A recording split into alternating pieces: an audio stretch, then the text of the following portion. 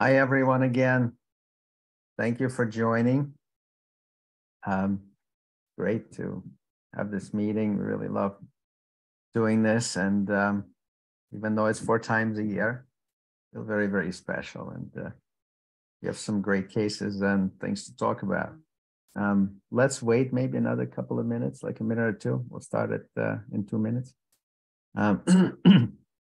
Some of you who are presenting are here. If you're not presenting, but you have questions or comments or whatever, this is all about discussion. That's why we do this. This is how we learn. So please speak up. If you're not speaking, keep yourself on mute. But if you are, unmute yourself, talk, or like text, write a message if you prefer that way. We'll be checking that, and we'll get to that too. So give us another minute or two, and then we'll get going.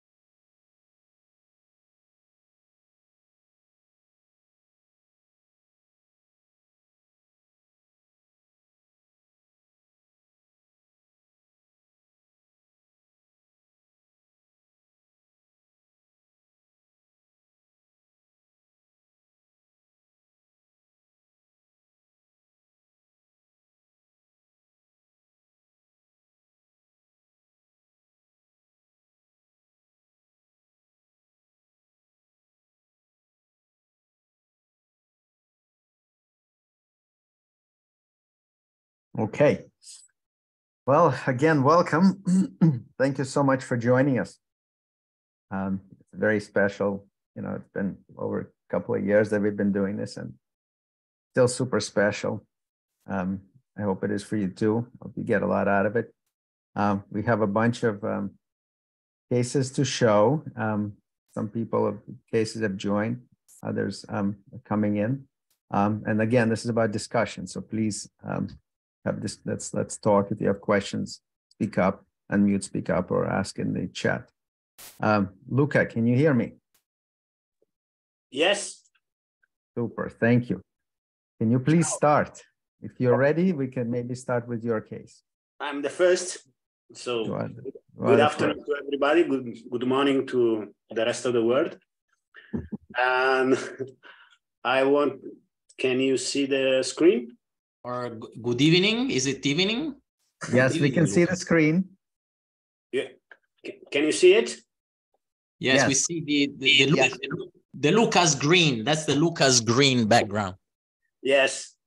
Ciao, here is Bergamo. I'm Luca. I want to share a case of vascular spinal malformation. No disclosure for it. It's a story of Marco, 62 years old man with progressive paraparesis and sphincters disorders. Here you could see the MR. I'll let you see the images without many comments.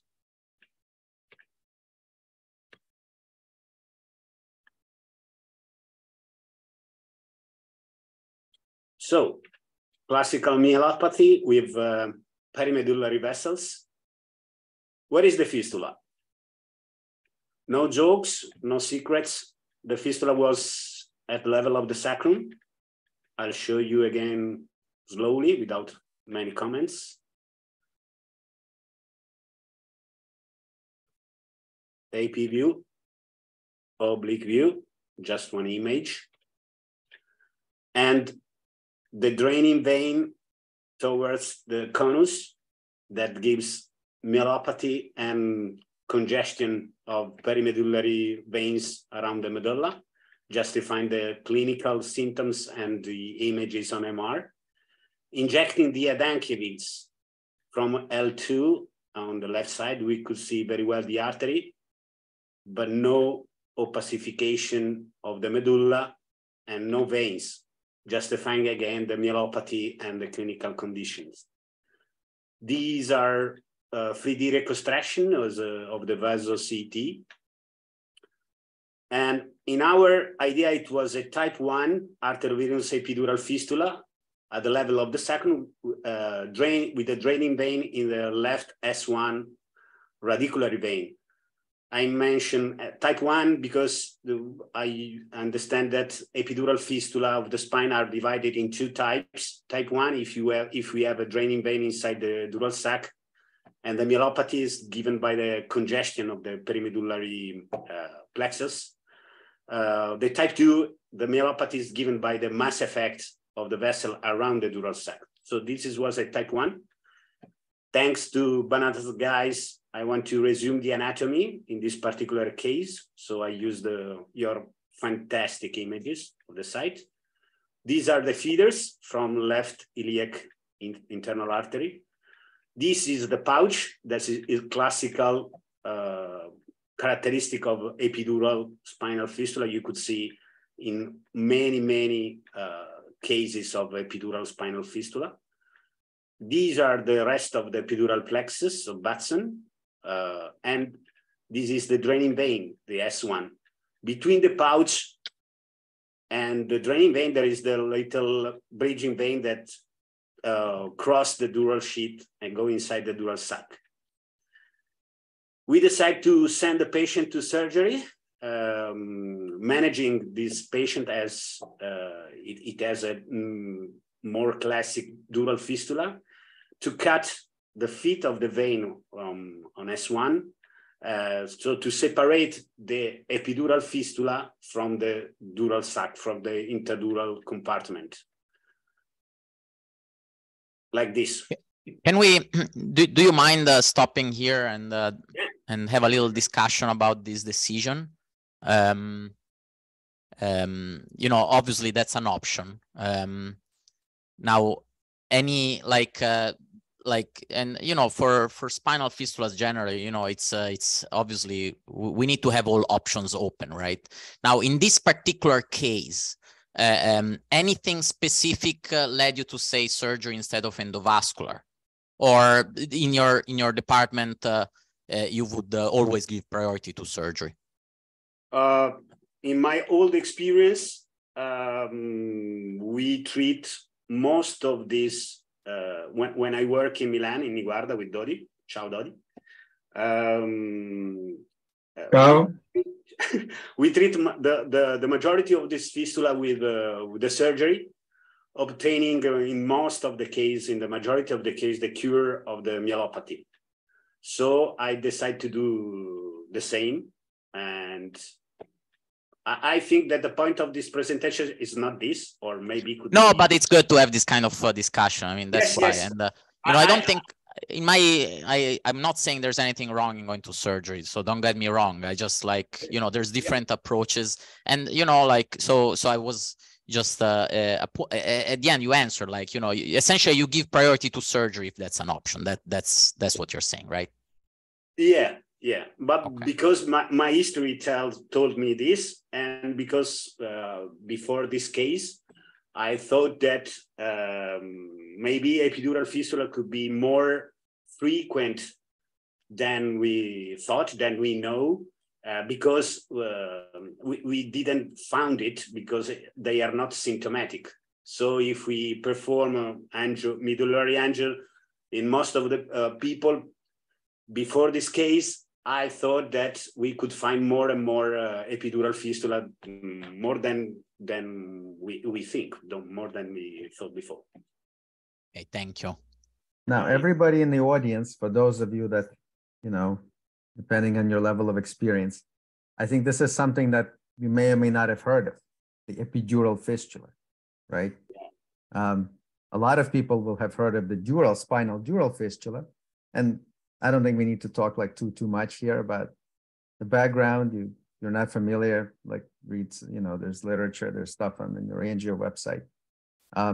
But as Lucas said, like it's a different kind of fistula, first of all. Like the basic idea being, again, for those of you that are not familiar, it's all about like where the seat of the disease is, like where is the shunt, you know? In the dural fistula, the shunt is somewhere in the nerve root sleeve or somewhere in the dura. Usually somewhere around the nerve root sleeve.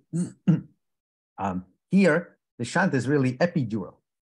So the interesting thing about the shunt is that it's epidural, but it, like in this case, in Luca's case, what happens is there is retrograde flow from that epidural shunt, thank you, yeah, into a spinal vein, like into a radicular, a bridging, whatever, some kind of vein that then retrogradely will find its way into the, like right there, you see that big one? That one, yes. Now, interestingly, you see how it's like a little bit off midline. So there's a lot of anatomy we can talk about here. But essentially, this is what the problem is. The problem is that vein that will find its way ultimately up to the cord veins, and it will cause congestion. So the pathophysiology, the presentation and the pathophysiology is kind of similar to spinal dural fistula. But the location of the shunt is different. And that can get back to like Eitan's question of like, how do we treat them? The idea is to disconnect that vein from the cord veins, not to have it, you know, retrogradely perfuse the things. But the seat of the disease is actually in epidural space. And they're interesting, like in this case too, right? Like here, I see that in addition to the congestion of that vein, there's at least one kind of vein on the right. There's some sort of like foraminal, right? There's a foraminal vein, maybe at, what is it, L5 on the right side that's kind of decompressing? Here. Or is it all going into the, there's like a couple of egress points, right? Where it's not just the cord. Yes. There's maybe one down below. So it's interesting, right? It's interesting how what you're saying, like some of them may be asymptomatic if they don't find, like how do they find their way to that vein? At what point do they become symptomatic? What do you think? Me? I think that we have to go on, maybe because the discussion could be more interesting if we, I don't know. There are other points in this case that... Okay, let's keep going. No, the problem will be the same, but what we found was particular. So I go on. We did surgery. We did and everything went well. And this is the angio post-op. So we got what we want. The epidural fistula was still there, maybe a little bit different, maybe a little bit slow, but it was the first day after surgery, that there's no more intradural drainage. This is an oblique view from the left side, just artery and epidural plexus. On the right side, the same. And injecting the adenchymits, we have the proof that the problem seems to be solved about the myelopathy. So we could see the artery, the venous, the medullary opacification of the contrast, and then a bit of vein. So in our opinion was healed, but the patient improved for a while, then had the new clinical deterioration, and again, the same symptoms. So 5 months later, we repeat the MR. That was quite similar, not so different, justifying again the clinical conditions. And 1 month later, we repeat the angio in general anesthesia. You could see the exit of surgery. And this was the surprise. So here, there is again the epidural fistula with the pouch, the artery, the epidural plexus.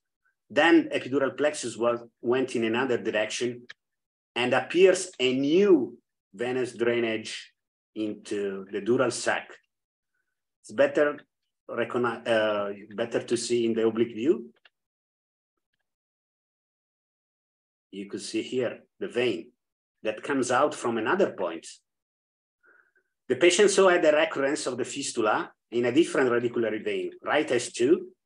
On the left, you could say the first step, first prototype of this fistula. And on the right, you could see the second step and the different draining vein.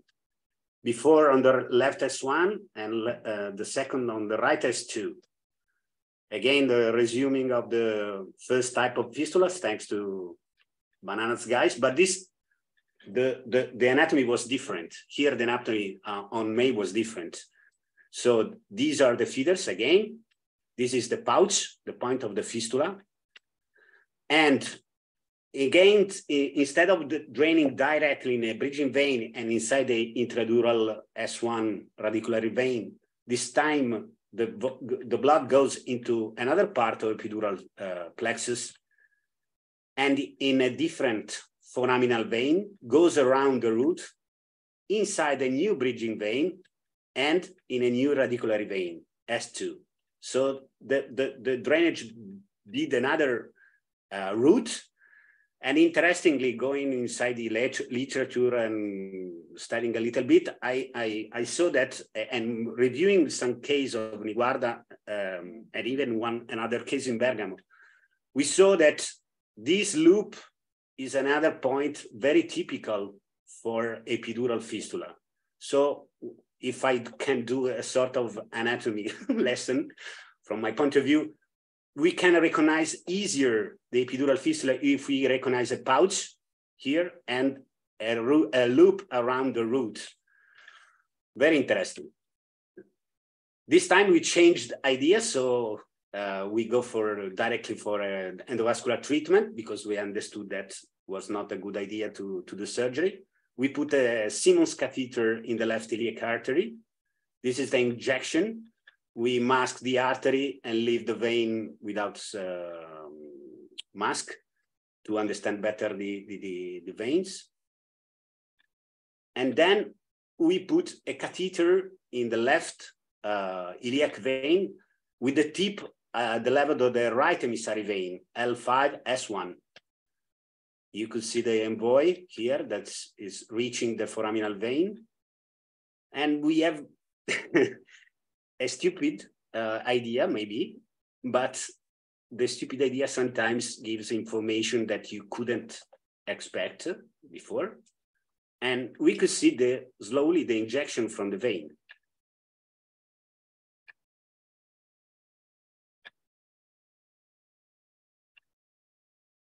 You could see more and more. Why stupid idea?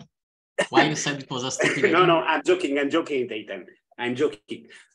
Because not stupid is not the correct term, but we were completely astonished when we inject from the vein. We didn't expect to see a lot of vessel, veins, artery, and we did a resume. So injecting from the vein, we could see the epidural fistula, the epidural vein injecting from the fistula. Another part of the epidural plexus that you couldn't see injecting from the artery above at L5. We could see artery, the iliac artery, and even L5 on the left side. We could see more and more paravertebral plexus, and could see more and more intradural vein. So vice versa, injecting at the same time from the artery, we could see just the artery and no fistula, no veins, nothing. Summing up, injecting from the vein, we can opacify arteries retrograde, L5 iliac. We can opacify epidural plexus, not only the plexus draining the epidural fistula. We can opacify even others intradural veins on the left of the others one here that goes independently in the epidural plexus and outside the channel above. And instead, if you inject from the artery, we couldn't see the fistula and nothing. So we thought that we have incidentally created an included system. And after we start to think about this, and we know that in the normal, more usual dural fistula, they become symptomatic because the blood can't exit easily from the dural sac. So what I mean, in a dural normal fistula, if the blood could easily exit from the sac, you wouldn't have myelopathy. Instead, the problem is that the blood comes retrogradely inside the dural sac and can't easily exit. So you have myelopathy and symptoms. From this point, can we say that epidural spinal fistula becomes symptomatic because the blood can't easily exit from the spinal canal? And can we say the epidural fistula type 1 have double venous problem along the dural sheaths, like dural fistula, normal, and epidural paraspinal connection in the emissary vein, the outflow of the blood from the spine? And last personal free thoughts. Why we injecting by the artery, we didn't see the intradural drainage? And especially other connection between epidural and spiral and paraspinal plexus, as we saw injecting by the vein side.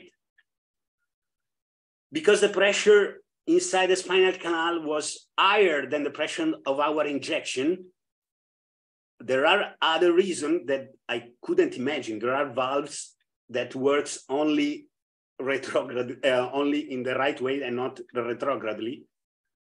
And another point, why in other conditions when we perform phlebography for other problems like, I don't know, hypotension, when we do phlebography or paraspinal or intradural plexus, we couldn't see never intradural vein retrograde. Why in this case we could it?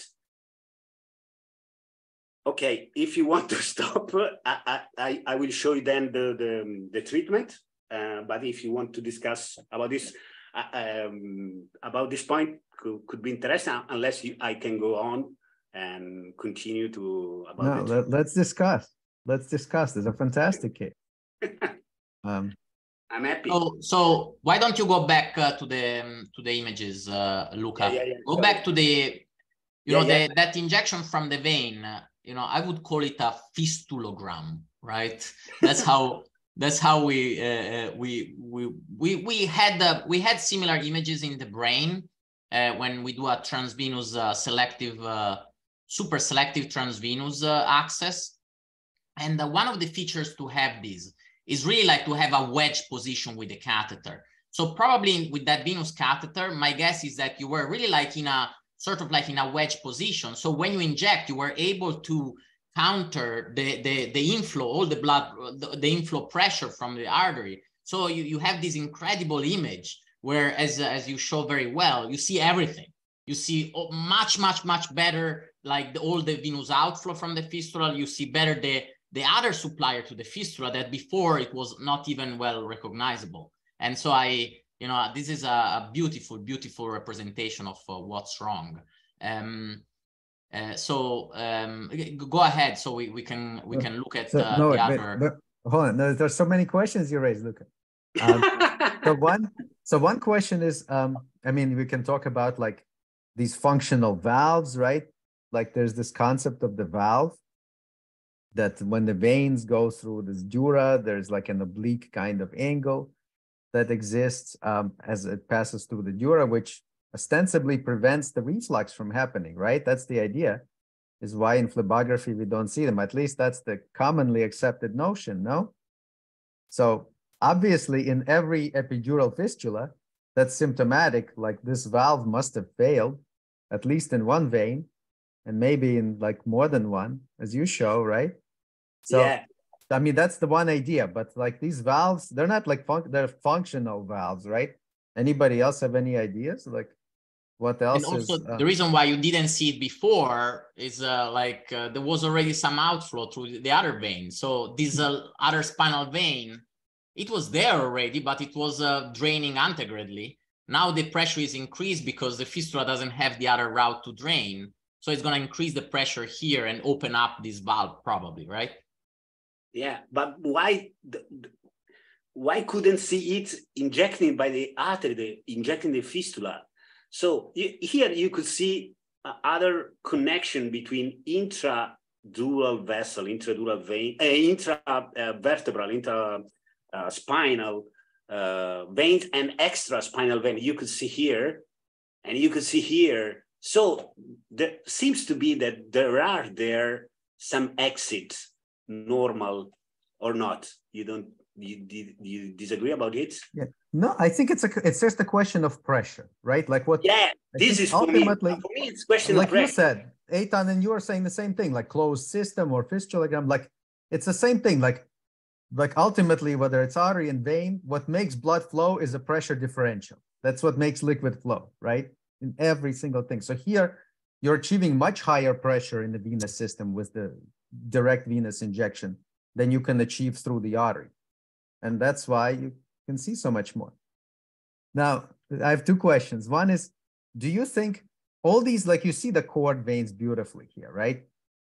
And do you think, so do we think that we are pacifying yet more veins that are draining into that plexus that like might, recur if you like say we surgerize the one you see artery, like the next one would come up? Or are we seeing those, like those are probably radicular veins? Are we seeing those veins through the one vein that's recurred now, and then we're sort of pacifying them through that vein, or there are more than one connection to the epidural space? For me, the second one. The second one. Okay. Now that leads to my second question, which is, I guess you want more. We always want more. The thing that I want more is the dyna or vaso CT from this position. Of course. You are right. The next time I will do everything. Yes. You have beautiful ones from the first go around. Yeah. So I mean, and I want to also this is like fantastic stuff to see. I wanted also to go back to the, you did go through it, and but I wanted to remark how surgery, it doesn't act on the fistula. The surgery acts on the intradural inflow toward the spinal canal, which is the symptomatic, the source of symptoms in fistulas, but it doesn't cure the fistula, right? Most of the time in the thoracic and lumbar or the pure dural fistulas, we don't see this sort of recurrence with surgery. But this is a good example that shows what can be on the other side of the dura. Like if you leave a fistula, then maybe the fistula can find another route. So you are perfectly right. I'm still surprised why it's easier for a blood red cell to pass inside the dural sac from another point after you close the first draining vein, instead of pass through the L5 S1 foraminal vein and go outside the spinal. For me, this is not clear, and I think that the problem is that there is more pressure outside the spine, in the bowel, in the abdomen, in the thorax of this patient, that makes the blood doing an easier route inside the dural sac instead of going outside. But this is for me the point, because these images seems to me that show there are a lot of possibilities to go outside the spine from the blood, and instead they won't go inside the dural sac. So you are perfectly right. The surgery for me is no more an option in this case, but it's still a big problem to understand why we have this condition. Instead of use a lot of many other possibilities to go outside the spine, to use intradural drainage for the fistula.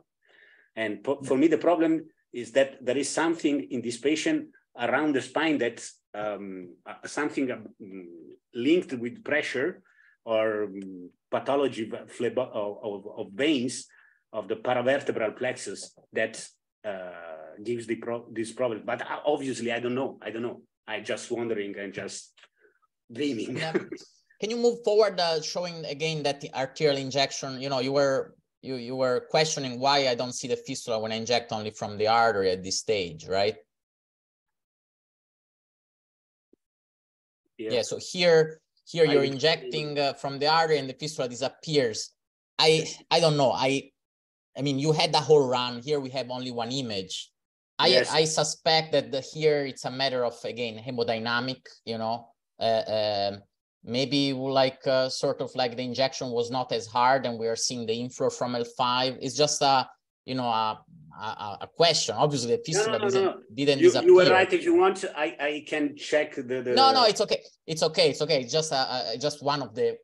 I think, as you said, you said it's a sort of like an equilibrium here, a hemodynamic moment where, like, you know, this is, it's obviously the fistula is not cured at this stage. It's just that it's not visualized as much as, you know, I would say if you inject the ICA and you don't see the ACOM, doesn't mean that the ACOM is not there. You know, it may mean that, you know, there's a hemodynamic situation in that during that injection that makes the ACOM not opacified with contrast. But we don't know if this was, I mean, it's possible that this vein, like that this fistula formed, like in a way that this retrograde flow formed afterwards. Not that the connection wasn't there, but, you know, if we're saying that we don't see it now, we're presuming that there's like 3 or 4, like whatever, like this one plus these others you saw from the vein side. All these veins are there. It's just a question of like which way they're draining. Are they draining antegrade or retrograde? Can I say something? Of course. Can I say that I disagree? About which part? Almost everything.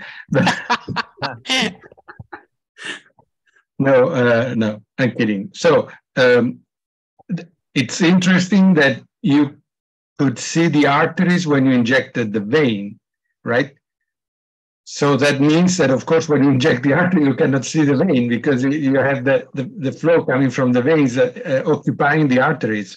So it's of course a matter of counter pressures, and I do agree that it's all a problem of pressures, and that the fistula epidural injects all the veins which are epidural everywhere. And from there, you can enter the dura if there is the possibility. And usually there is not. So that's why I still consider that surgery was the right thing to do at the original case, because the fact that you may have a recurrence after surgery is really, really, I think this is the first case I see.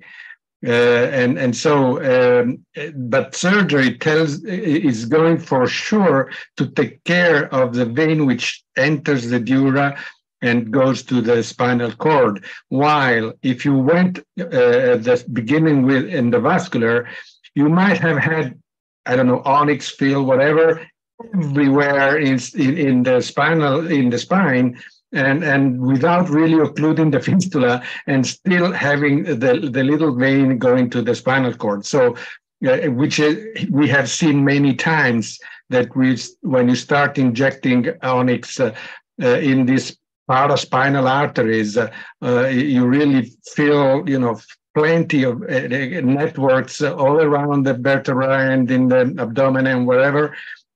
And you're not sure you're going to get the vein, which is the important part, the vein that goes to the spinal, the intradural vein. While if you go surgically, you're sure you're going to get that. So I'm more concerned about the drainage to the spinal cord than the fistula itself. Of course, if the fistula itself then is still there, and then it can give a second fistula in a different vein, well, that's really amazing. I don't think it's what is commonly seen, and it's correct to do something else now. And we will see what you did, which will be a fantastic treatment of the fistula. But so I just wanted to defend the first choice. Yeah, it was the right choice to me.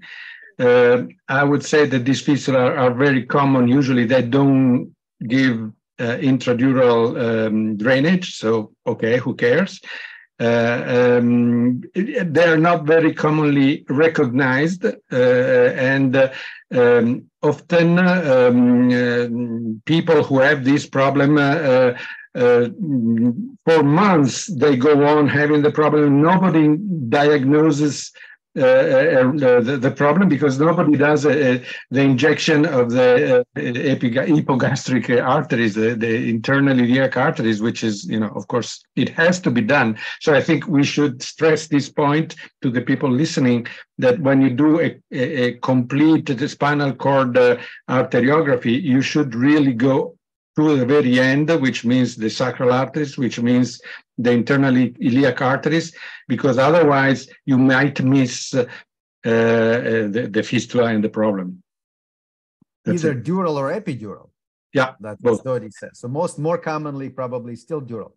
Although these are, as you say, I think there's many more of them than people recognize, and sometimes they're mistaken for the dural one.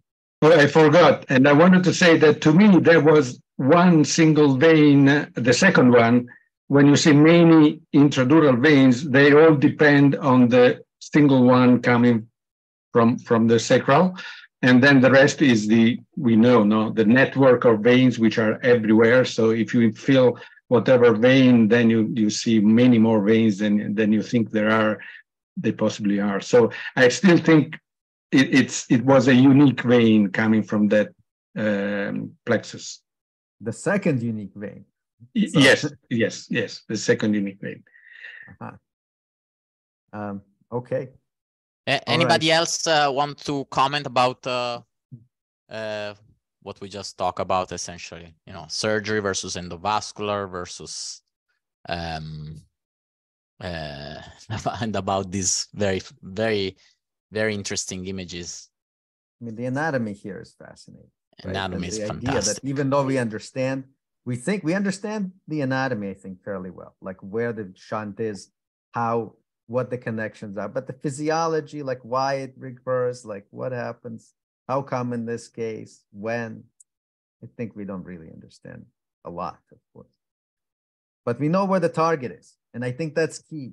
I think what we can decide, we can do surgery, whatever approach, but we know what the target is. That's the most important thing, I think, for people that are in training and this and that. You have to understand where the shunt is. You know where the target is, you know what you have to do to kill it.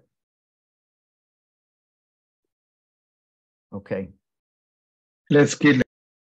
Let's kill it. I go to kill? Okay. Let's go. Let's go. With an way, we pass through the emissary vein inside the spine, down and up till the feet of the vein. It was quite easy. And then we have another good idea, not stupid, and we inject from the microcath to see better the positioning of the microcath, and we see better and better the draining vein. Maybe this could be the bridging vein here when the artery change diameter. And we follow the vein till the top of the conus and remember this vein. So we check the position from the artery and we start to put coils, 1, 2, 3, 4. We were quite satisfied. We inject from the artery, and obviously, I don't know if it's occluded because we were in a wedge position or because we occluded the fistula. So I'm joking in this case. We inject again from the microcath, and we saw again the intradural drainage. So we decide to inject glue, a little amount, and we could see the cast of glue. Better here. This is here, and injecting by the artery. The tip of the catheter was out from the foraminal vein. The fistula was occluded. And again, we checked the Edenkiewicz, and we could see better the opacification of the medulla and the vein around the spine. Healed again, the patient improved. We did a follow-up at 6 months, and the MR improves as the patient. So the myelopathy disappeared, just a little bit of stain in the conus after contrast. And the fistula was, the dorsal part was normal. And we checked the sacral artery, both iliac artery, all the levels, and the fistula was cured. And at the end, we check again the Edenkiewicz because we like it. And another surprise, we see again the opacification of the medulla, and it was correct.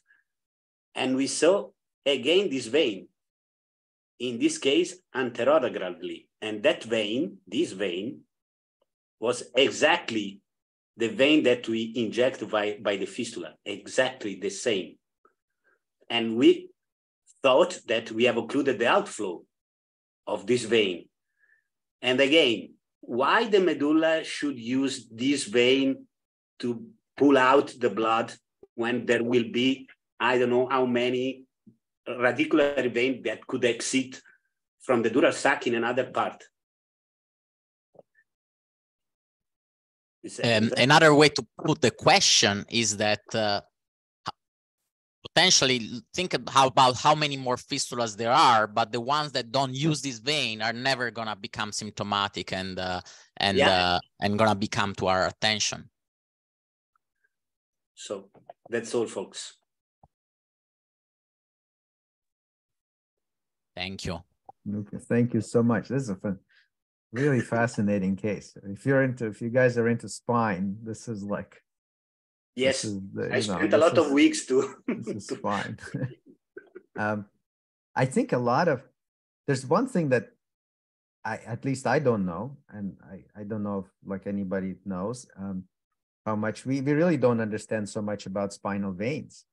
Like in a normal condition, like Armin Thron's work is fantastic, but it seems like the more we do Dynas, in our experience, the more we do Dynas CT, like you said, like how do you visualize spinal veins? You can't visualize them well unless you inject the arteries, because, or you have like a fistula like this. But in a normal state, you have to inject the artery, you see the vein, and there's a lot of variations in the arteries. But the more we see the veins, the more it seems like there's like huge variation in the number of normal radicular veins. Like if you take cervical spine, some people have them, I don't know, 5, 6 of them, almost at every level. Others, completely normal people, like incidental, like Dyna done for other reasons. Maybe there's one there that we can see. And the cord seems well injected. like you see all kinds of cord veins, intrinsic cord veins. So we see there's veins injected. So I think there's a lot of like, we really don't understand that too much, I don't think.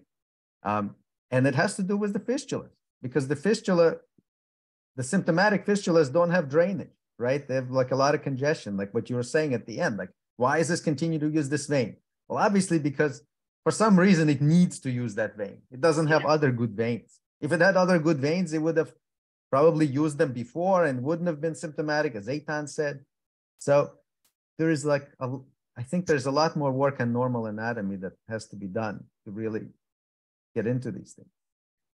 I hope that we never found the answer, because I'm so curious that it's so interesting that I hope that we could never find a really answer. I mean, I still like, you know, I mean, it's probably like being, I still love so much the way you ended up treating this. You know, it's simple. I mean, honestly, I think it's safe. You know, the distance to the spinal cord from these veins, it's so long. You know, it's safe, it's simple, it's effective. You know, honestly, when you show me the two things, it's hard for me to look at this and say, yes, if I have a case like this tomorrow, I'm going to give priority to surgery. Don't you try by the artery? What do you say? But it's possible to try even by the artery side. Oh, no, I think there's different ways to do this. I think you can also do transarterial. You know, the Adam cavity is pretty far away, right? I think there's a way to do this transarterial too. I mean, I would add even, I mean, I don't know if this was anterior or posterior epidural, probably anterior epidural, right? Anterior epidural. Maybe, I mean, there is also an optional direct approach to the venous sac. You know, I don't know, but I would certainly like give priority to these options rather than surgery. I mean, and that's good. That's why NeuroIR is so interesting. We have so many different questions, there are different approaches. Okay. One last point to mention is we're going to see a lot more of these approaches now that we're using them for CSF venous fistula, right? Like this is coming up much more and more. And that honestly, like that's a way that I think is going to lead to more and more understanding of these veins. You know, doing these venographies for that, like more and more, that's gonna lead us to understand this anatomy more. Max, there is a question from Sri. Two questions actually. You want to read them? Oops, sorry. Oh, why don't you? What is wrong with my thing? So Sri is asking, was a transarterial approach embolization doomed to yield incomplete fistula cure in this case if the venous pressure were greater than the arterial inflow, if elected before initial surgery?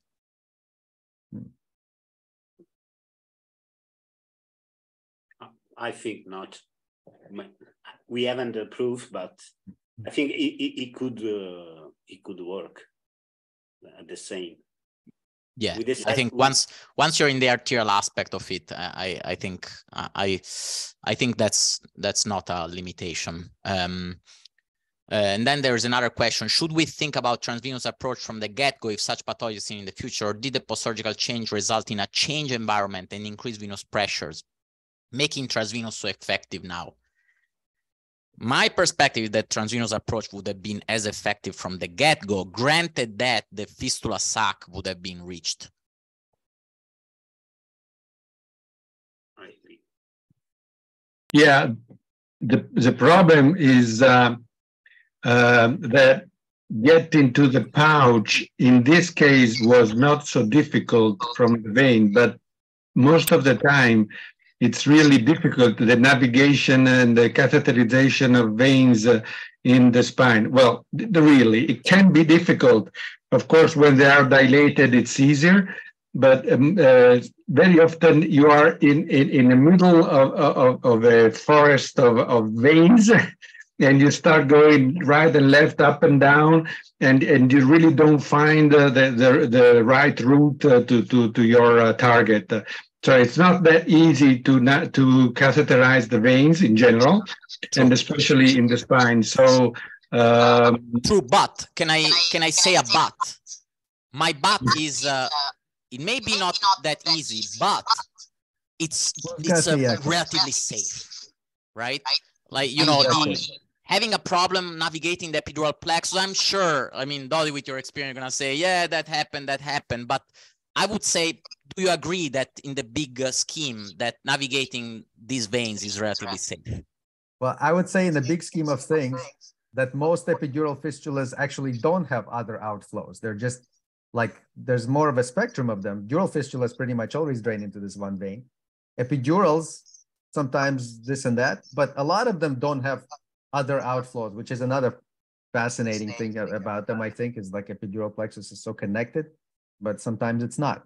So I think most of the time we don't have the transvenous route because we don't know where to like look through like through some occluded vein or non-existent vein. You know what I'm saying?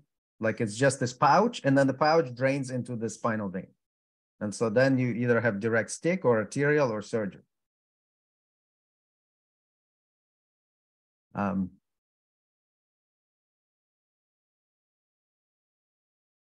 Anybody else?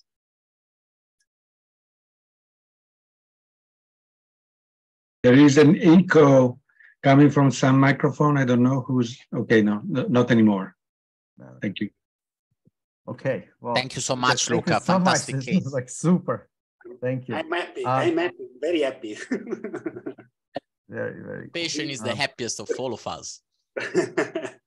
I'm very happy. Thank you. Thank you. Thank you.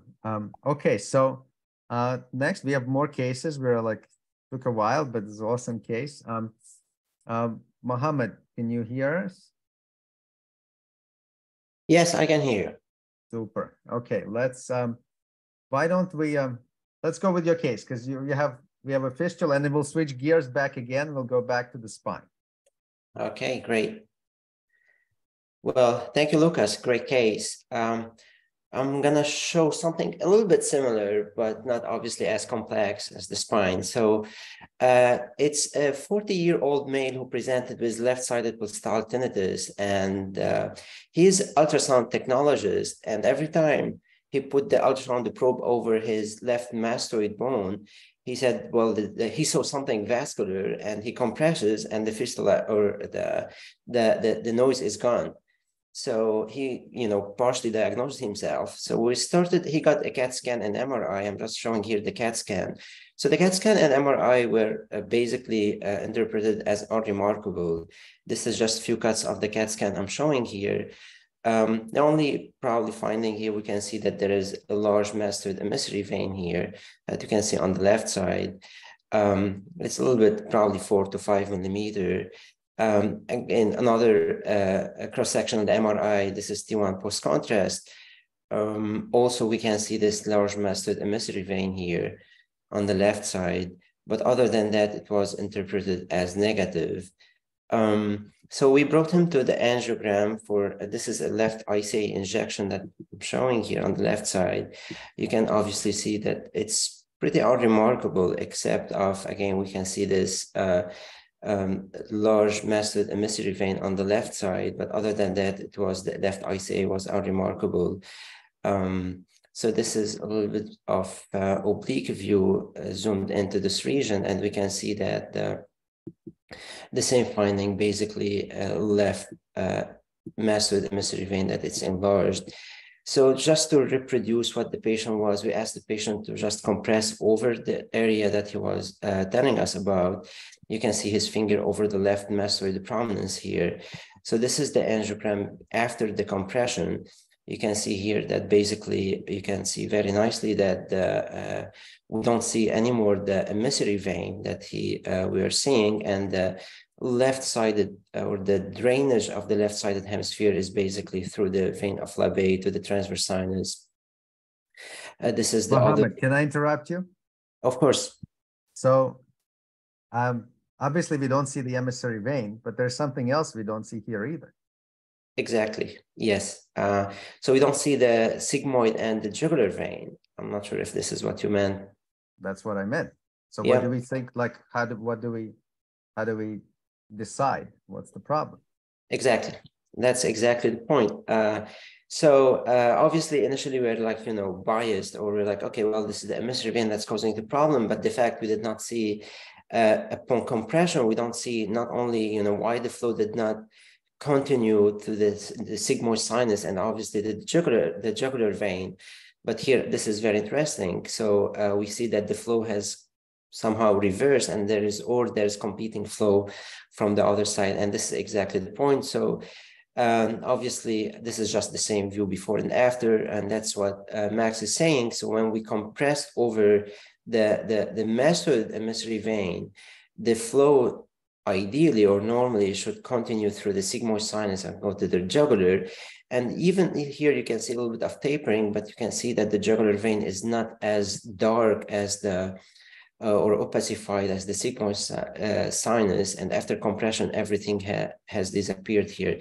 So obviously here, this is very important point that what's missing, that's your point, Max, obviously the ECA run. So when we did the ECA injection, you can see here, obviously, this is a fistula. And so this fistula is not the typical location of a dural arteriovenous fistula. It's obviously here located or centered this occipital bone, not in the typically we see them in the transverse sigmoid junction, but here this is a little bit lower, and we can see that the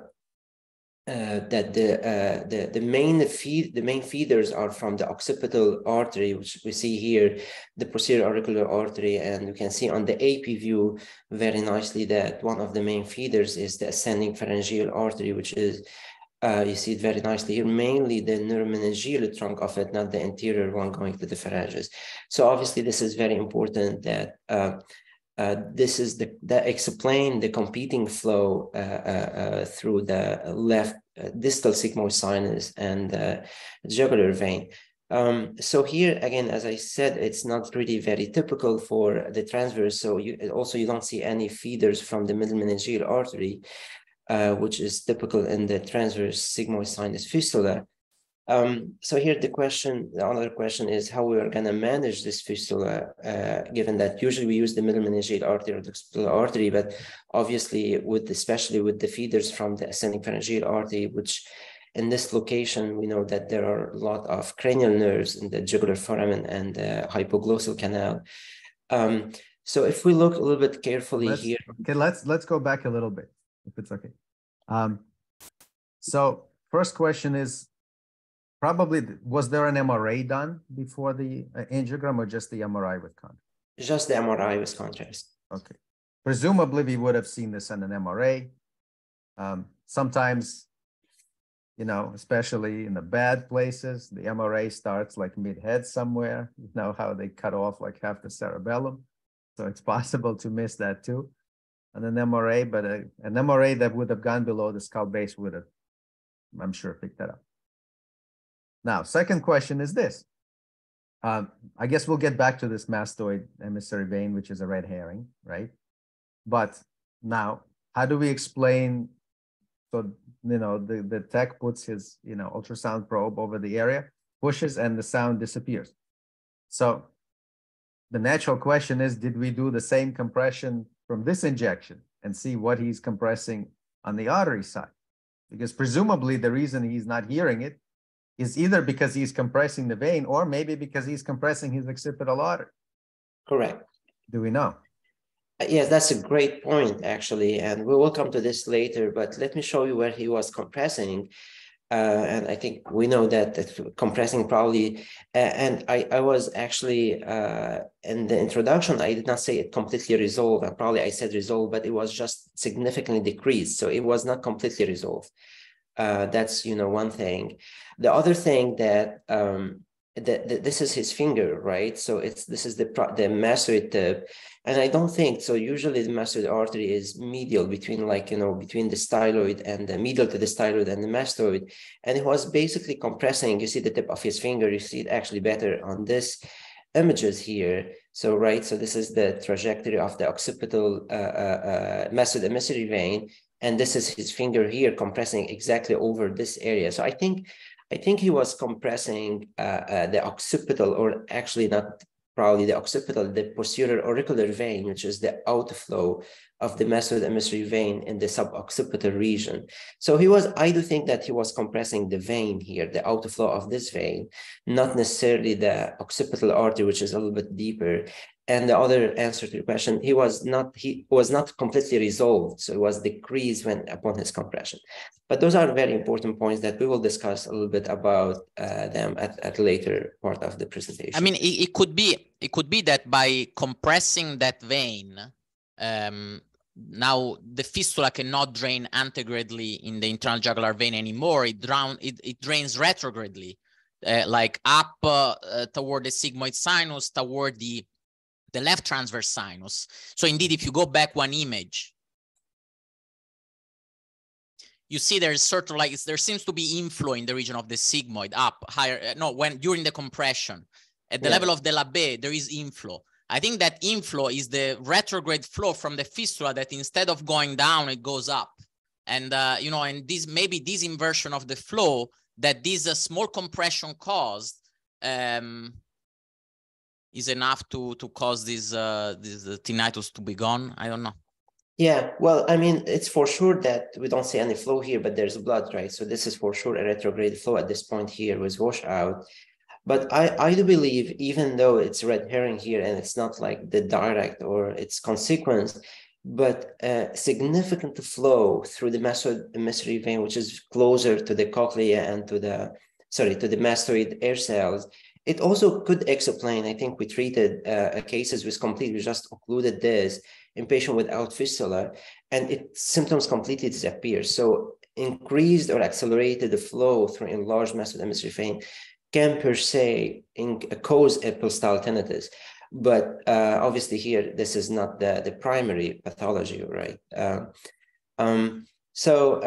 we'll touch base on those things at the later part of the presentation. But so here, I think the other important point that how we are going to approach this fistula, given that the arterial feeders are obviously not without risk with the cranial nerves in this region. So we decided to go transvenous, but before we really have to understand this, we were just discussing about the venous importance of the venous approach. We decided to go transvenous because if we look carefully on those images, so we can see obviously the occipital artery with some of the feeders, transosseous feeders. So this is a possibility to go through, but obviously it's a little bit far from the center of the fistula, and it's not the posterior auricular artery is another option, but again, we have the styloid, mastoid branch, and the ascending pharyngeal artery is also a very high risk. But if we look a little bit more carefully, and this is the venous drainage, we can see that the venous collector or the vascular collector of all those feeders, if you can, this is the pouch, the venous pouch, that it actually just connect the shunting points that merge or collect together before jetting into the jugular vein. So that was the real, if we can get this you can, as you said from the prior presentation, you can kill the fistula if you can just shut down or kill this outflow or the collector before jetting into the main. And with that, you can preserve or save the sinus. So that was the target for us, to target this collector that it's between the fistula and the main drainage vein. Again, this is just a dedicated injection of the occipital artery. You see all those feeders, but eventually they will collect or merge together to give, and this is the connection, the fistulous connection. I'm not really sure if fistula here is, but this is really before everything coming from the occipital artery is jetting into the jugular or the sigmoid here with this very tiny inflow.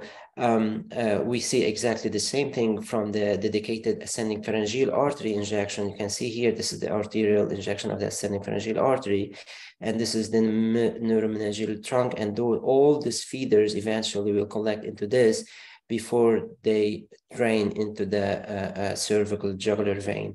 So that was the, if we can get to this pouch, and you can see here that I do think, maybe there's another one here, but I do think this fistula is compartmentalized. So because there are somehow difference between the outflow from the occipital artery and the ascending pharyngeal artery. This is obviously not as nice dynacity, that it's not as nice as your dynacity, but we can actually see all those angiographic findings. We can see them. So first you can see here that this is the outflow of the, you can see it here, the outflow of the ascending pharyngeal outflow. This is, this is the condyle. So basically this is condylar dural arteriovenous fistula. So this is the occipital condyle here, and all the feeders will eventually come together. And this is the venous outflow here from the ascending pharyngeal one. And if we look a little bit more posteriorly, this is the sigmoid sinus here, and this is the outflow from the fistula to the sigmoid sinus here. Not sure if it's showing, it's reflecting in your screen, but this is, you can see also the difference between the contrast density of the venous outflow of the fistula and the sigmoid sinus. And you see the jet flow, the high contrast coming from the fistula compared to the a little bit less contrasted blood coming from the sigmoid sinus. So this confirmed that we do have this venous pouch before we get into the transverse sinus.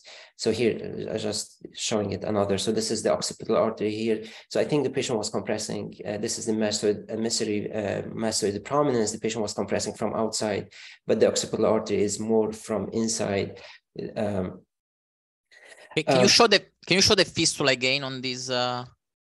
Yes. So again, I do think that there are two compartments of the fistula. One is the sigmoid. So this is the sigmoid sinus here, and this is the venous outflow from the fistula. No, the venous outflow, and that you showed it very well. I'm saying really, but you're saying that's vein already, right? So where is the fistula? Well, the fistula, obviously, I mean, we see all those arterial feeders. I think those are like the shunting point. Obviously, this is not very high resolution as your images. Ethan. No, it's very good actually. It's extremely useful. The reason why I'm asking you is because I did have similar cases in the past, and as much as I agree that I would call this a dural fistula, here when I look at this image, right, it's hard for me to put the shunt on the dura. So that's why I'm asking you this specific question. I'm not arguing on how to call this, because I would also call it a dural fistula. But now that you're showing the cross-sectional, it's hard for me to put the shunt on the dura. That's why. Well, actually, we had this discussion with the radiologist, the diagnostic radiologist who read the imaging. We'll come back to the diagnostic imaging, that all the findings were seen on the CT and MRI. And we ended up calling it intraosseous fistula or condylar fistula. But I totally agree. It's not necessarily centered in the dura, like surrounding the transverse or sigmoid sinus as we see in the transverse. It's more intraosseous. And I think this is really showed it here very nicely. And we'll see on the MRI that retrospectively we were able to see all those findings. But I do think that the fistulous points are located either in the bone. And this is, I think, the title was intraosseous fistula. I do think that those are intraosseous fistula, and not necessarily like the dural. But back to your question, I think those are the feeders, and you see the shunting points. I think we see some of them here. They are literally in the bone, between the small dural. Those are arteries, and this is the venous outflow. So I think those are intraosseous, to your point, and this is very nice example here that even posteriorly, actually, you see it a little bit more. You see all those. This is an arterial feeder. Those are arterial feeder, and they jet into within the bone. They connect into this vein. Thank you. That's a great point. Again, we'll go back to the fistula, and then we'll kill the fistula from the venous side. It was relatively very easy. I think you can see here just with the diagnostic catheter, F5 French. I think, so we were able relatively very easily to go inside this pouch. And I think I placed a septal balloon, just wanted to preserve the sinus, which I don't really think it's necessary, but it's better to preserve it. So here you can see this was an echelon microcatheter, just in case we coiling or onyx. You can see the distal marker, the proximal marker. And this is the microcatheter run just showing this venous collector before jetting into the jugular vein or the sigmoid vein. You can see here the balloon, the septal balloon. This is the septal balloon just at the outflow. The microcatheter is somewhere here and buried inside. And you can see here it's really in the bone. Again, this is just the same finding, and then we started injected. We decided to go onyx first here because we just wanted to kill all those feeders. I'm not really sure it's necessarily if you are in the venous pouch, but here we knew that there was no cranial nerves, or the area is not very high state like the, so we just, kept going with the onyx. You can see all those feeders within the occipital bone.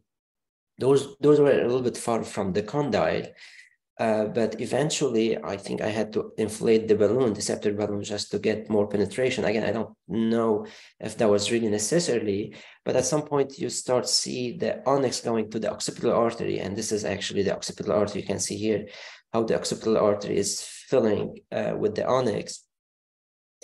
I think at this point decided to stop from this side. Again, you see this, part, the posterior part of the fistula is gone, but still, obviously, the anterior and the medial part of the fistula is there. And then here, when we look to the AP view of post-onyx embolization, you can see that the main residual part of the fistula is through the ascending pharyngeal artery, this is the segmentation or the compartmentalization of this.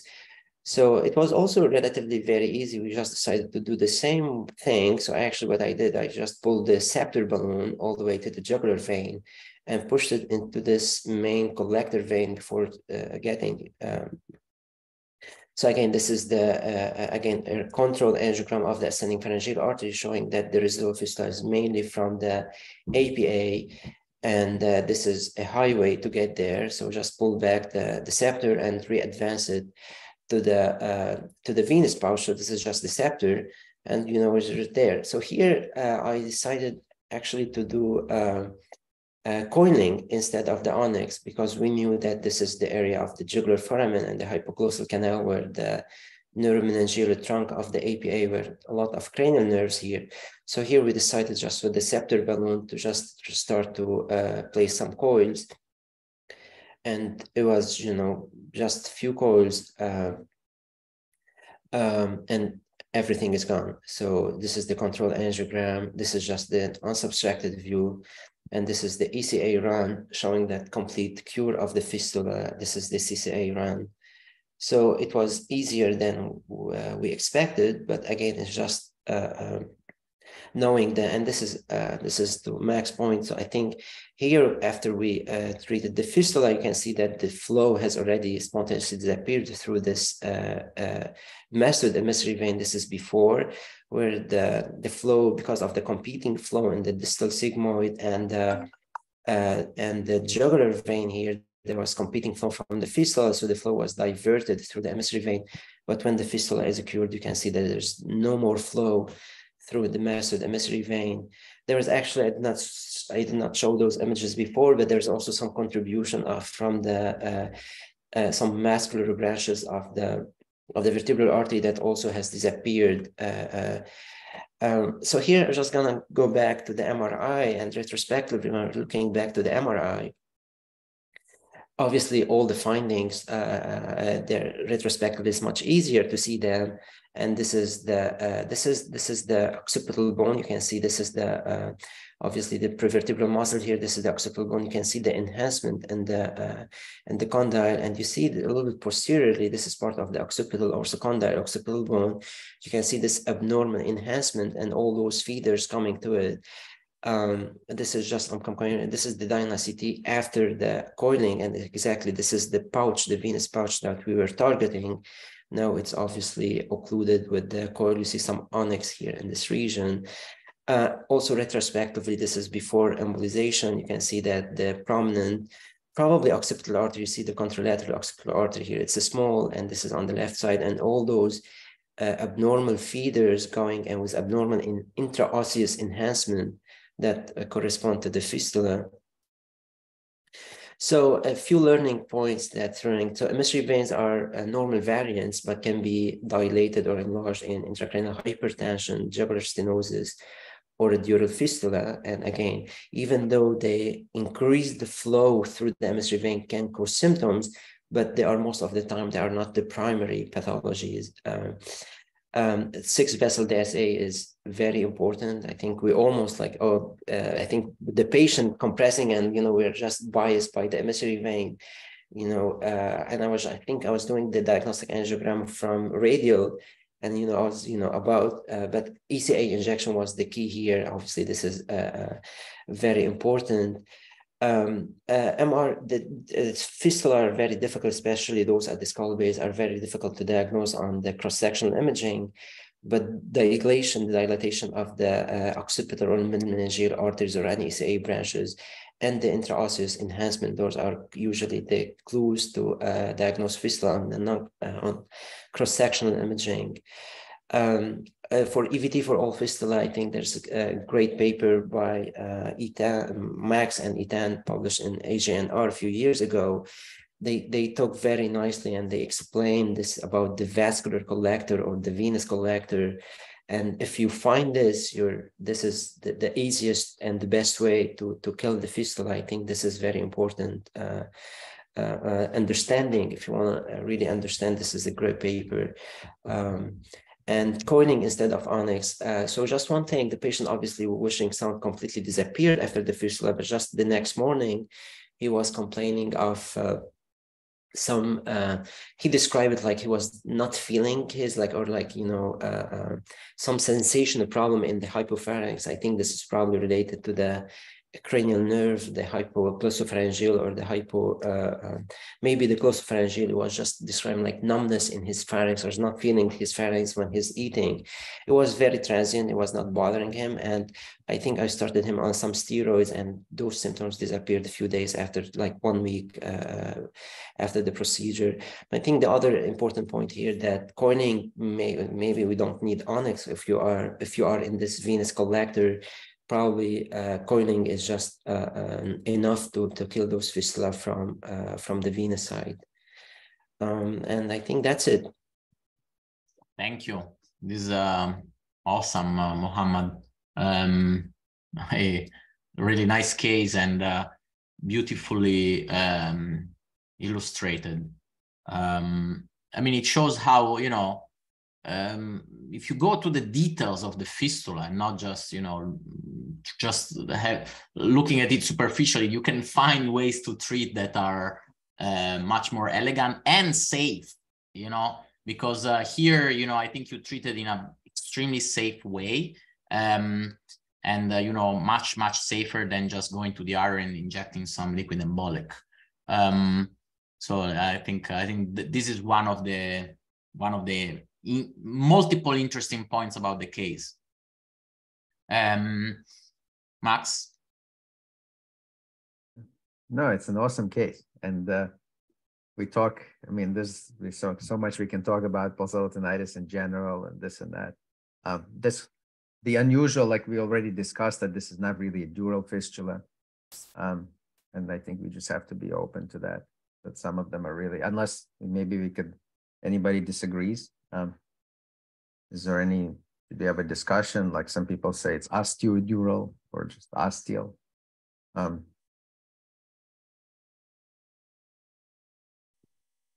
Okay.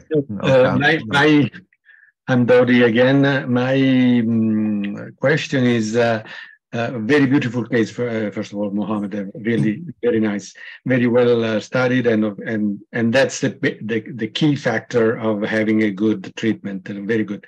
So finally, there were two veins, right, with two different sides of the fistula. So they were really two AV fistulas separated. But in the same general location. So this to me is a little bit interesting because usually when you have an AV fistula, you have an artery, something happens, and then a vein. It could be direct hole or with something in between. but then it's it's one thing. It's one vein finally, which is the important part of the fistula. But here you have, like kind of a twin fistulas, and I don't understand if it's because really there are two different things in the same location, and so why should it happen, or they may be started in the same point and then the two veins diverged from the same original point. That's my question. Finally, maybe I did not understand this point.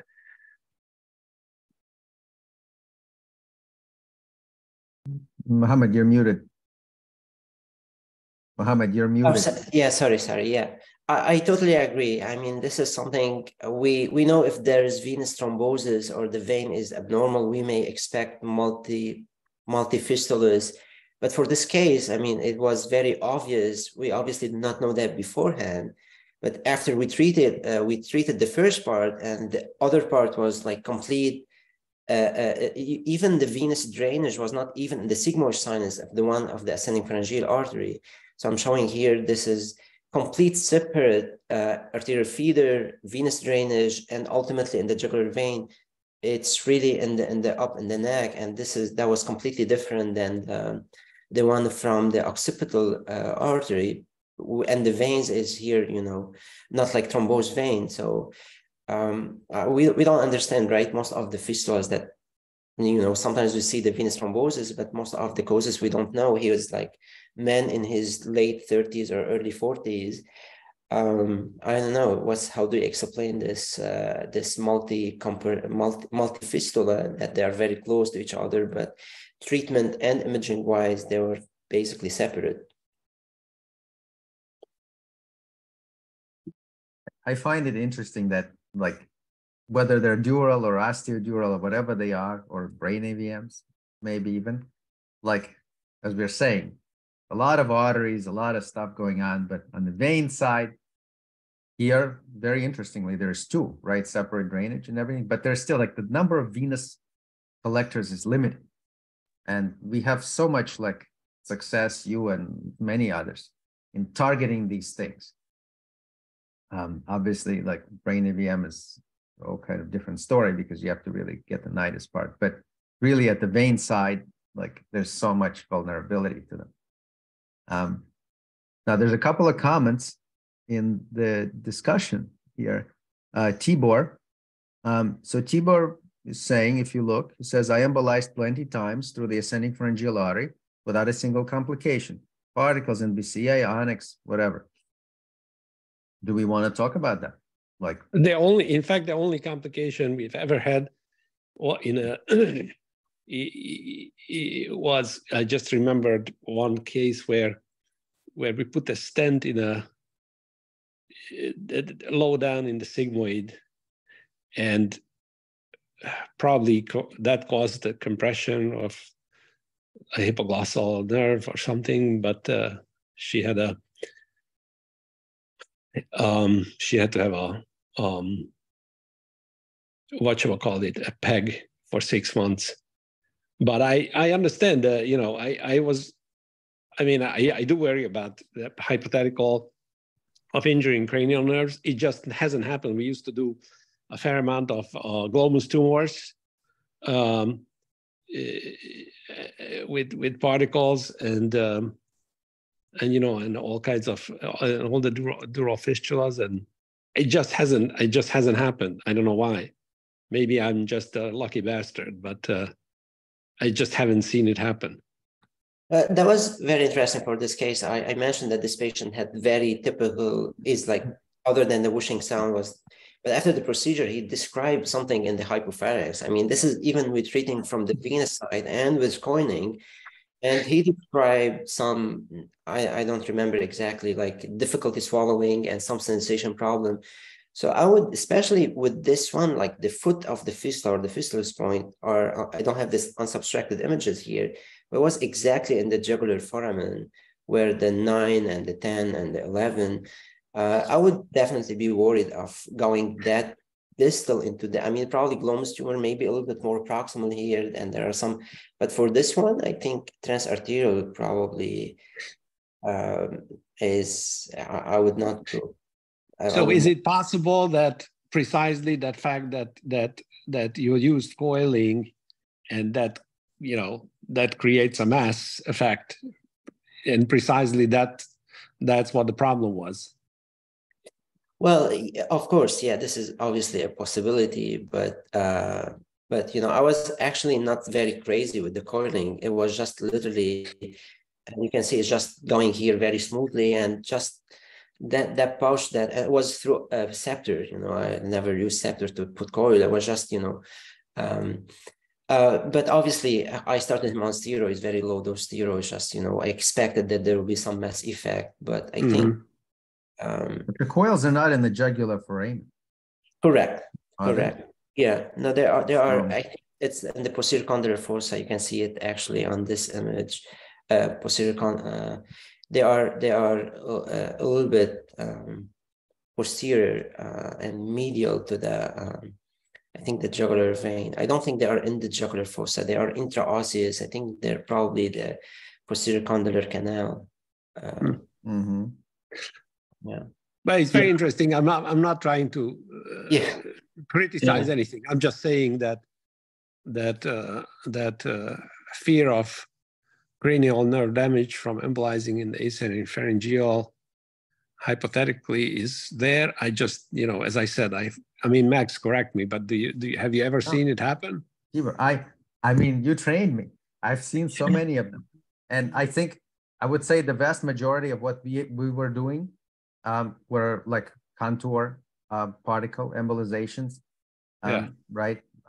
Which I happen to believe that the contours are particularly like forgiving because they're aspherical, and so they do cause thrombosis without too much. Like, I don't know if they're maybe not so effective at occluding vasa nervosum, and that's just a theory. I mean, that's been proven in the with the uterine fibroids, that the sphericals ones shrink them more because they necrose them better. But now I haven't, you know, we have not embolized through those in a while with like liquid embolics. I've seen a couple of complications from other places. With, I mean, you know, I had a complication from a case like this. It was a different one. But, you know, let's not forget there is a potential communication between these vessels and the vertebral artery and the brainstem vessels. So that's also another. It's not just the risk. I think of the transarterial embolization is not only the cranial nerves. It's also that potential communication that you may see or you may not see. But that's maybe very absolutely. So it comes to mind, we did have one complication at Bellevue, if you remember, through the foramen ovale in a V2. Remember, that was a cavernous sinus fistula that we're taking a glue shot, and that caused the V2 problem, right? Foramen ovale is V3, but it's okay. Yeah, that's right. No, but corrected. Thank you. Sorry, but so it's you are right, Tibor. As you know, I've done almost everything wrong that can be done, and I've injected particles. With particles, we never had a problem, but with glue and liquid embolics, it's very rare.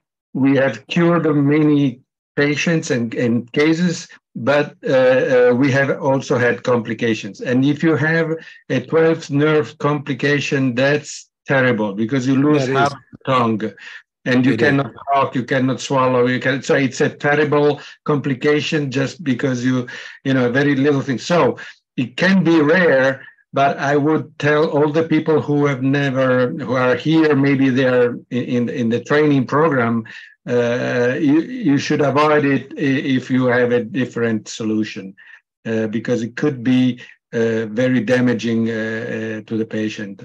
But yes, it's rare, but when it happens, it's really severe. Yeah, it is. Okay. There were another comment from David. Sorry. Yeah, go ahead. David Alchil had a comment.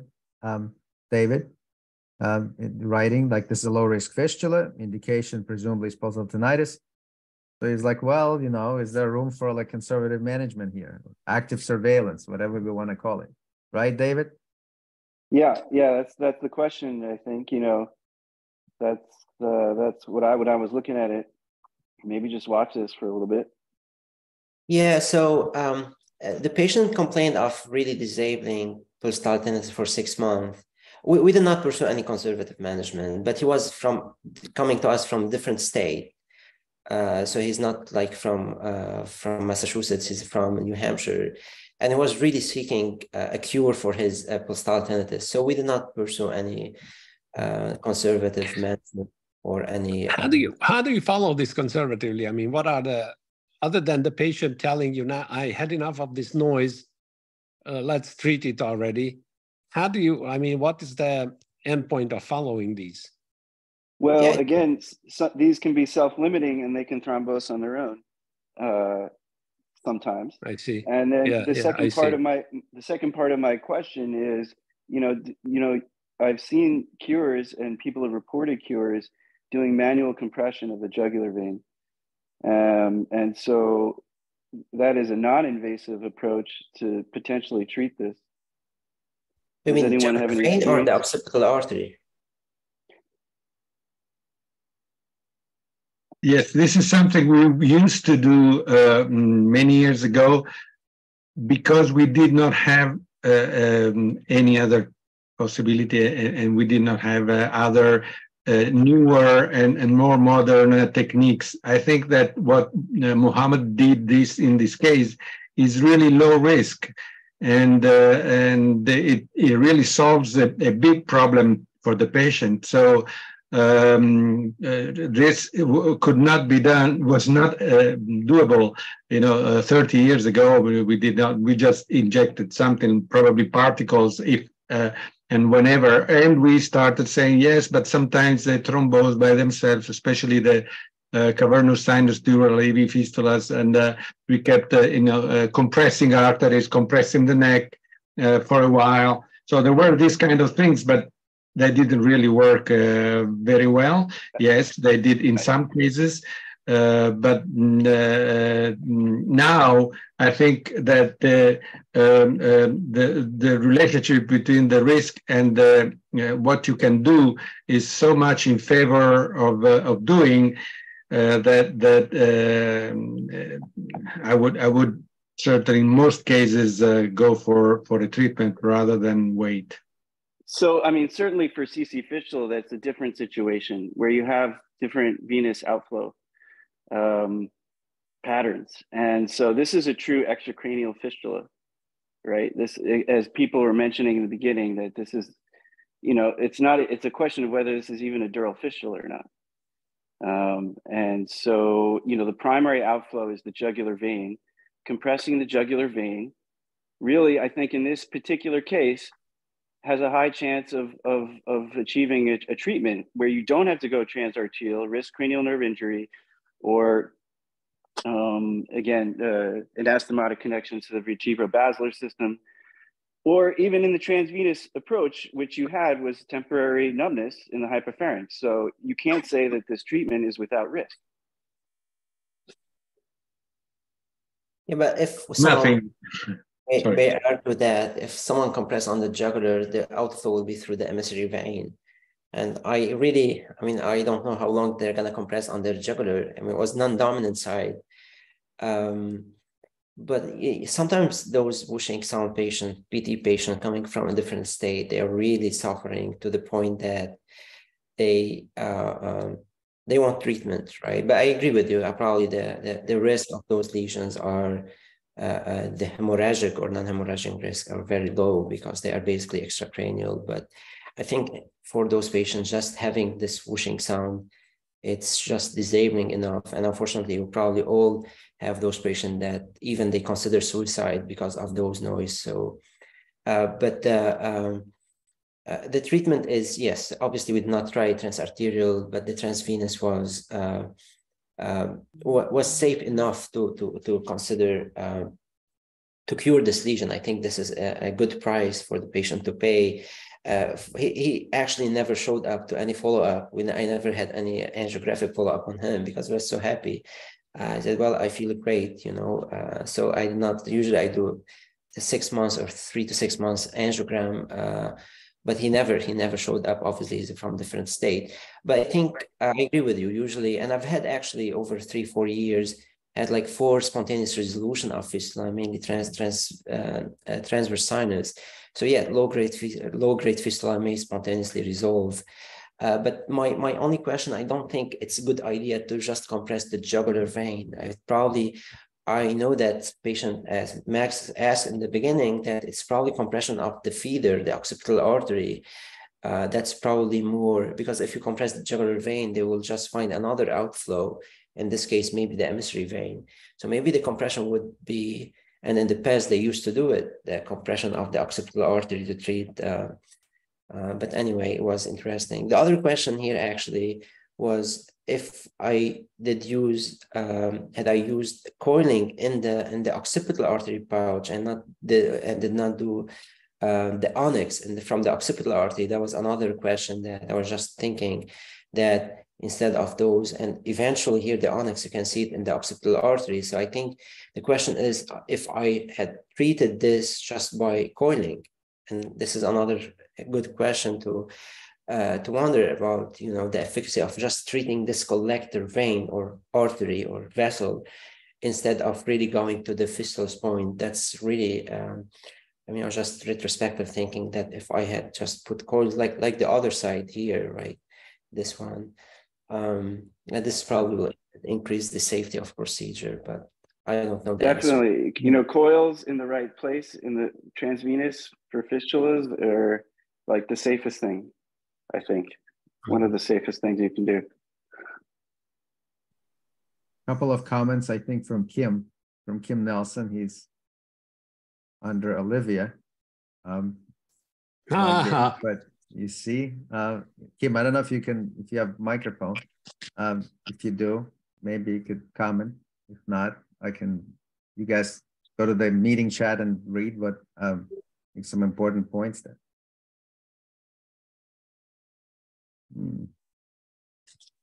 Kim, can you speak? Okay, so I think it would have been really interesting. You know, you did a dynamic angiogram with the finger on the occipital. Now, if you compressed the jugular vein and done a dynamic angiogram under that circumstance, it would have been interesting to see how the fistula looked. But right. that probably would have been predictable to know whether manual compression would have been effective in this case. Yeah, no, that's unfortunately, I did not do that. Yeah, that's a good point. It's just hard to. I mean, I guess we'll never know with this one. But I think just read up what Kim was saying. I think in particularly like with respect to the multiplicity of veins, there were two veins that were coming from the second vein. I saw that too. Then the question is, and we've actually like always argued about this. Could the apparent vein in the occipital embolization actually be a collecting artery that was accessed through the fistula? So that's always the question. Like, are these veins or arteries when you see like all of them converging on like this one big channel? Maybe this is an artery. And we've argued amongst ourselves and in the wider sphere about it. And probably, you know, so far, I don't know if we have really an answer or if there is an answer for everything, for every case, but something to think about, like, are we in the artery or in the vein? But so, yeah, I read this AJNR and you very nicely wrote about the artery versus vein, but I think for this, what kind of artery would be really, I'm just showing here, just like at the door of the vein, it's closer to the venous side. I mean, I call it vascular collector, but at least angiographically, it looks closer to the venous side. I agree. No, I agree. It looks closer to the venous side. And I think when we've raised that possibility, most people would say, no, they're vein. Like, you guys are like, this is not right. So, no, I yeah, they certainly look more like veins. And, you know, things are not obviously always what they look appear to be, but I think this is something that we have to keep thinking about. Okay. Mohamad, thank you so much. In the interest of time, like there's more, we can talk about pulsatile tinnitus too, so much. But thank you. probably we should, thank you. Like, let's probably should move on. And Dodi, I think you're up next. And then we have, so if you guys can hang out, we have case by Dodi, and then we want to have a discussion. Tibor has an interesting case to show that I hope you can stay for, and maybe we could get it. You know, we want to look at that because it's important. Max, I'm gonna have to leave in about 15 minutes, but I didn't have time to prepare that case for presentation, so we'll have to do it next time. Oh, so okay, so maybe we hold. Okay, fine. I don't have imaging. I mean, okay, let's have imaging. Yeah, let's have imaging. Yeah. Okay. Okay, fine. Thank you. So let's hold off on that, and we won't say what it's about because it's good. Okay, Dodi, thank you. You're muted, I believe. Yes. Okay, so we go back to the spine. I'm sorry. I wanted to show you the case of this young lady, 15-year-old, almost asymptomatic. She just has some tingling paresthesias in the right leg and occasional clumsiness in the right leg, but nothing much. But she does an MR, and you can see her huge vessels in the lower lumbar spine. We are in 2020, and this is the section or axial sections of the same thing. So you can see huge vessels, probably veins, and the spinal cord, which is small and deviated on the right side. Nothing much is going upwards. I would say nothing really. What you can see is from the dorsal down, it looks like the anterior spinal artery on the MR. And the frontal sections gives you, again, same thing. Interestingly, what you can see is that the vein, draining vein, is exiting the spine at about L3. So you have kind of a localized lesion between T12 and L3. You will see it better, of course, on angio. This is the lateral view, and this is just to show you that maybe there was some little change in intensity in the spinal cord. So is this edema? Maybe yes, maybe not really symptomatic. These are reconstructions of the MR, again, to show that there are multiple vessels going in and big veins inside the spine. So finally, we did a spinal angiography in April 21, and you have a very huge high flow AV fistula. This is left L2. So the fistula is around L1. And here is the AP view, and you see that the big vein is going down and then exiting and going to the epidural, again, veins and paravertebral veins. This is a lateral view of the same thing. Difficult to have a very good opacification because injecting the contrast was so high flow, so fast that it was not really easy to inject a good amount of contrast. This is the oblique view of the same thing. I'll show you something that you will see better later, that the big vessel going into the dura will divide into two branches, one more anterior than the other. Then this is the L1, so above, just one segment above. And interestingly, you can see the pedicles of the vertebrae, which are remodeled by the presence of this mass, spinal mass. You will see it again, see here. And this is left T11. And finally, the anterior spinal artery at left T9. When you inject the right L2, you will see more or less the spinal cord, which is all on the pushed on the right side, remodeling the pedicles of the vertebra. So this is the vaso-CT, which is not very nice. I'm sorry, Eitan, because again, the contrast would be so diluted because of the amount of flow in that region. Finally, we came to the treatment. Dodi, yes. Can I ask a question? Of course. For you and for the group, like to discuss this for the group. Yeah. You saw in the previous case, in Luca's case, a very, very tiny shunt, right? Yeah. There's a lot of edema, like cord edema, symptomatic.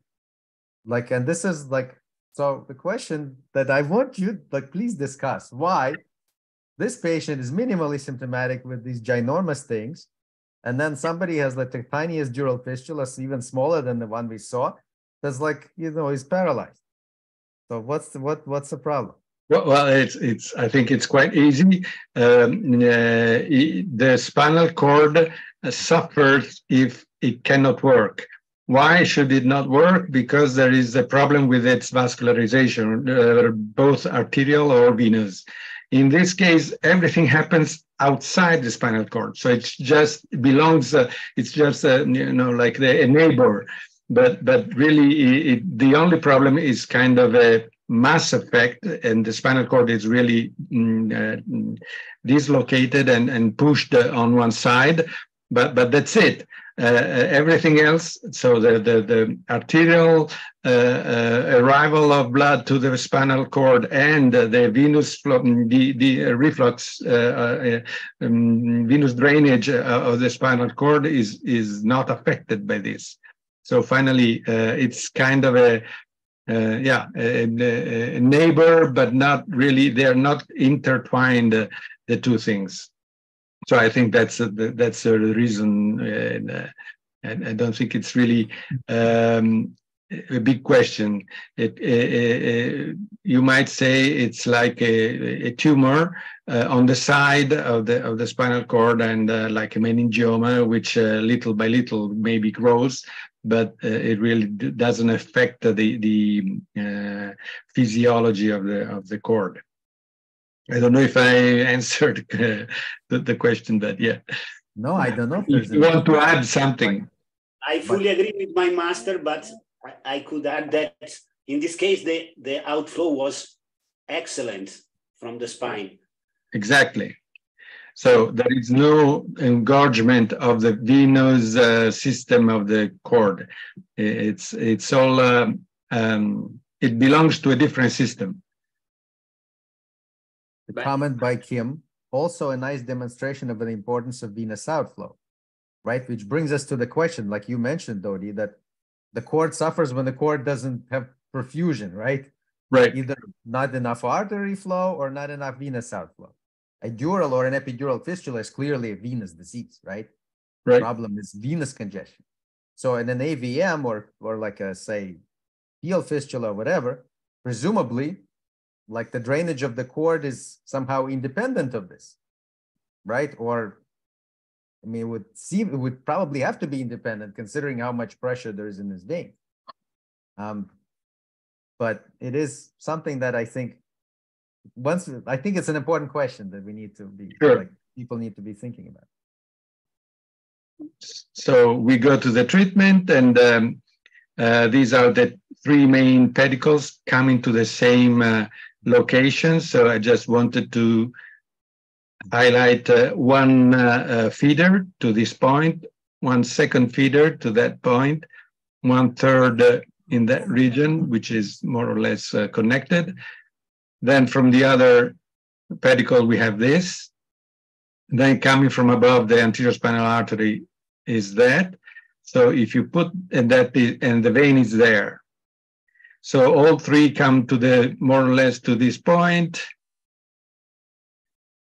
And then here you have the vein. So we decided to go through the red arteries with two catheters, really. And we started to inject through the microcatheter, and of course you see nothing because of the high flow. The contrast is immediately very highly diluted. But we could understand a little bit just by going through what was the way, and then at a certain point you see that we are really going through very easily. No, there are no points of no curves, but everything is straight, and you can reach the outflow vein very easily. So we started, as we usually do, to place some coils, but the coils in that high flow they fly away. They cannot stay. We tried different sizes and things, but we knew they couldn't stay there. So finally we came back and we started to put coils in the vein in more proximally. And you see that there are two catheters there. So putting coils, and we started to place coils, and you can see that the flow now is certainly more slower. One artery is completely shut down, one branch of that artery. And now we have two catheters in two different positions, and we start injecting fill to seal better the whole occlusion of the vein. So now the vein, we are here. The vein are still open, so there is some shunt too, and we started to see something that we didn't see before. So occluding the main veins, of course, open the lesser veins, which are connected, of course, because everything is a network. And we kept occluding more fill in the main draining vein. And finally, those veins were really very well visible. The ones that we didn't see at the beginning, they're going upward. So we had to take care of that now. We cannot leave something which is much worse than before now, because now we could have symptoms, because we redirected the shunt to veins of the spinal cord. So not good. Everybody, like, I think it's a super important point to understand this. Yeah. That like leaving it at this point actually makes it worse. I hope everybody understands, like, if you're not like as Dodi, like what's happening here, right? And it goes back to what Hima is saying and what we've been talking about. Presumably, like, Dodi, do you think so? These veins that you're showing now, right, that we are seeing, we presume that you think that we're draining like in an antegrade quote fashion into the same big like pressurized fistulous vein before, or or were they draining, like, do we know? Like, were they draining somewhere else? These are really cord veins, right? Yeah.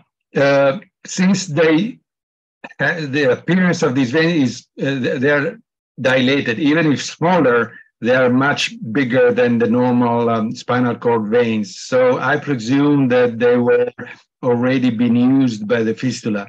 But of course, you don't know exactly, and you don't want it to be the only drainage remaining. Yeah, so no, I'm not sure. I don't. It may happen that normal veins drain in high flow veins, of course. In this case, I'm not sure because of the size, but could be discussed. No, presumably, I agree with you. Presumably, they're not draining the cord. But yeah. The other important point for the group is to understand that, like, the reason you see this is because the coils are not at the fistula site, right? Like, the coils are somewhere a little bit more distal from the fistula, right? So there are other veins that are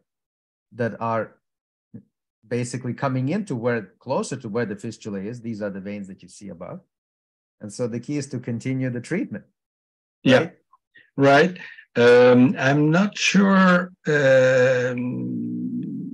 are not the fistula side. I'm not. Well, that's it could be discussed. But meaning that you think there is just one hole fistula, or is a multiple hole fistula. So if it's one hole, yes, you're right. But if it's a multiple hole fistula, maybe, of course, multiple means 2, 3, not 100. Yeah. Well, yes. Sorry. Either way, we are not like, we haven't closed. Yeah. Either the fistula or the fistulas. Yeah. So that now it's worse, and now you start seeing many little veins even going downwards along the cauda equina. So no, not good. We have to occlude it. So we push the catheter in that pouch, and then we inject fill also in that pouch. So finally, everything is occluded. So the final runs, nothing visible anymore. You see the artery to artery connections. You see it better, maybe, I don't know. So no, yeah.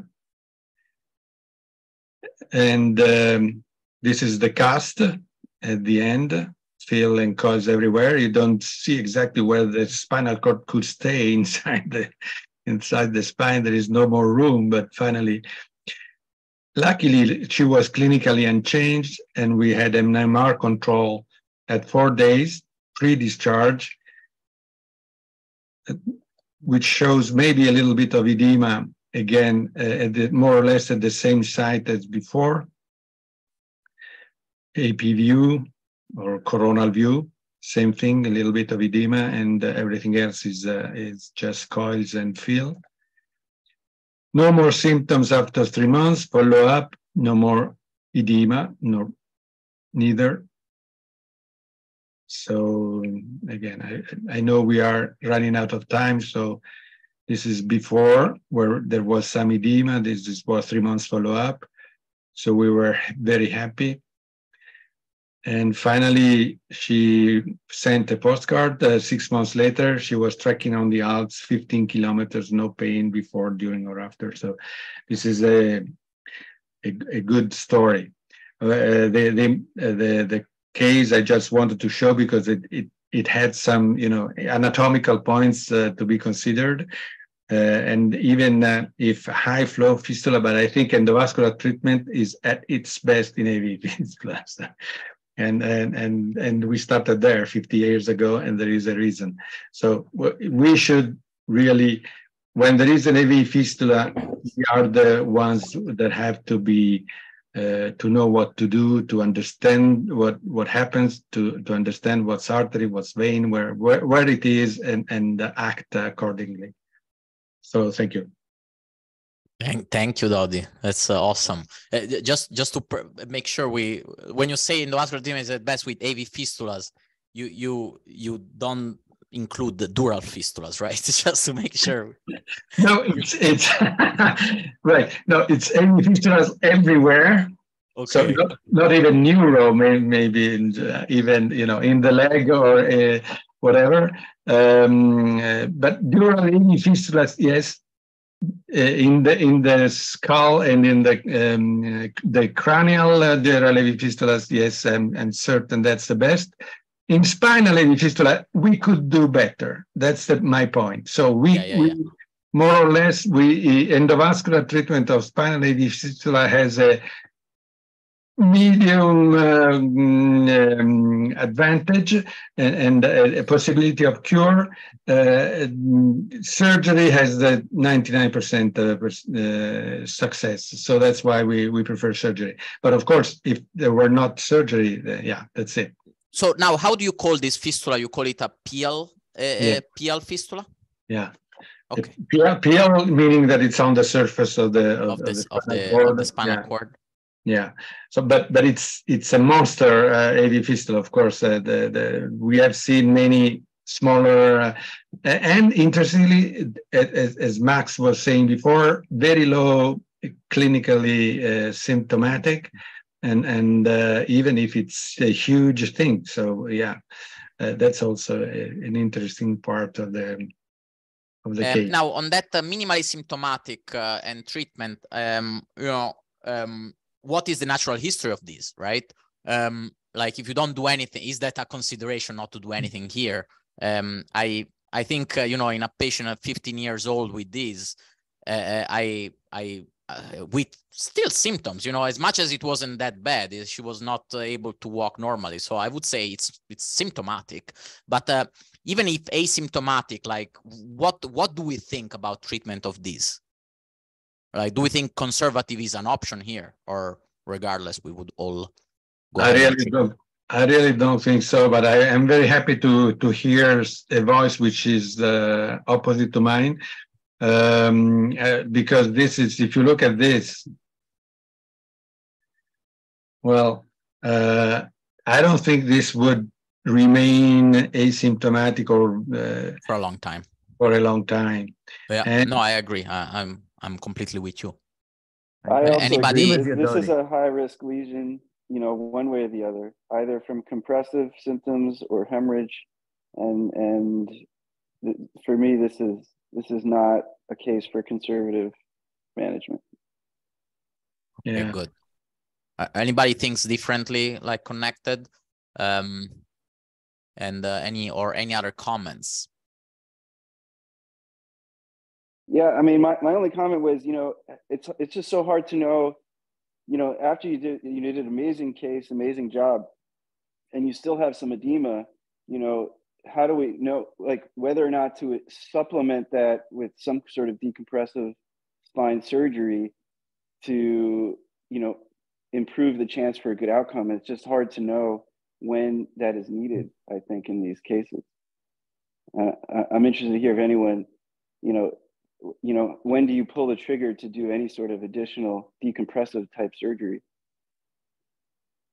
In other words, do we think the edema is from compression or the edema is from venous compromise?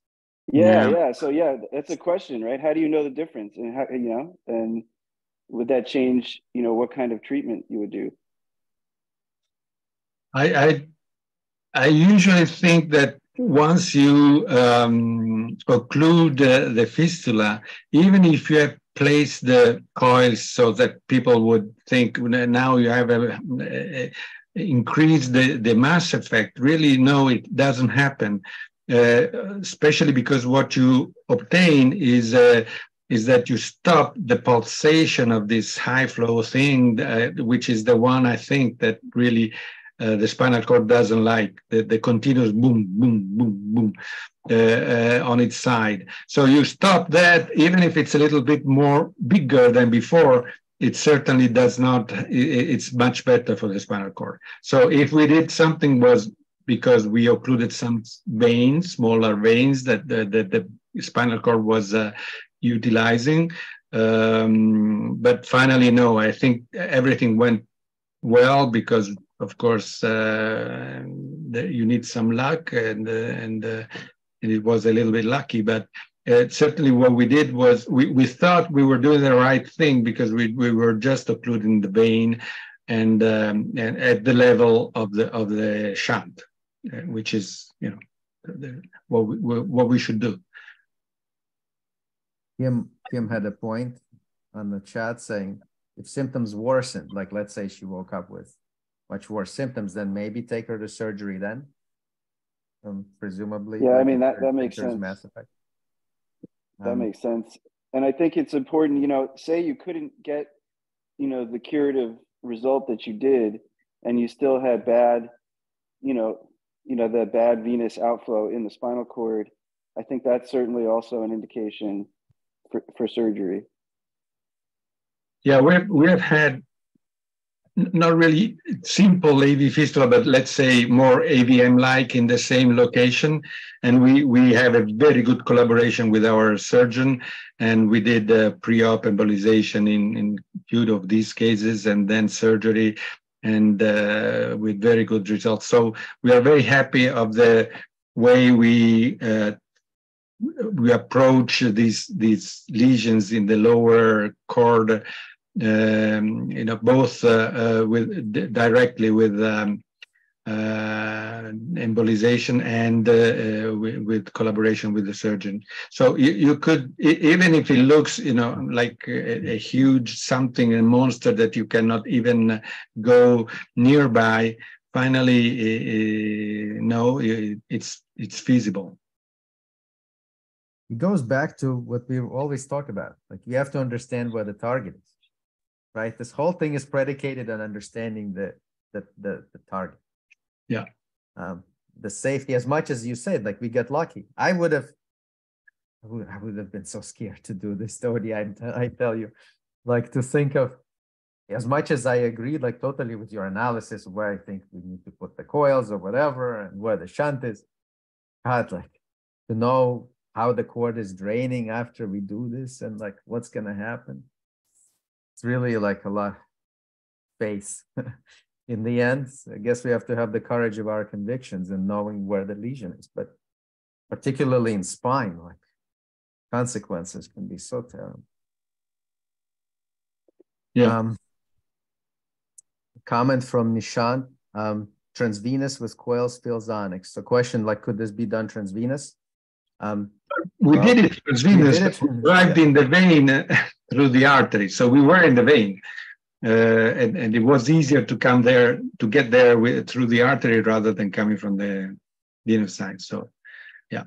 So, particularly with pial fistulas, right? Like, pial fistulas sometimes they're just like simple, relatively speaking. They can be like really big, but the shunt itself is like straight hole. Or maybe a few holes, but probably one hole.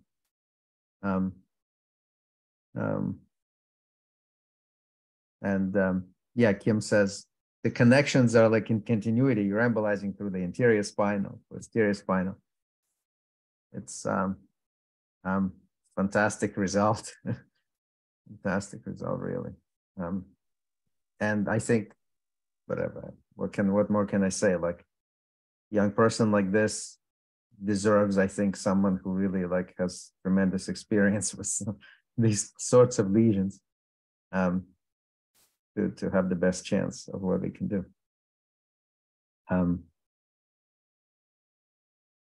Any other comments? Kim's comment, transfistula approach. So he is agreeing with you, Dodi. Like, you come to the venous side. Thanks, Kim.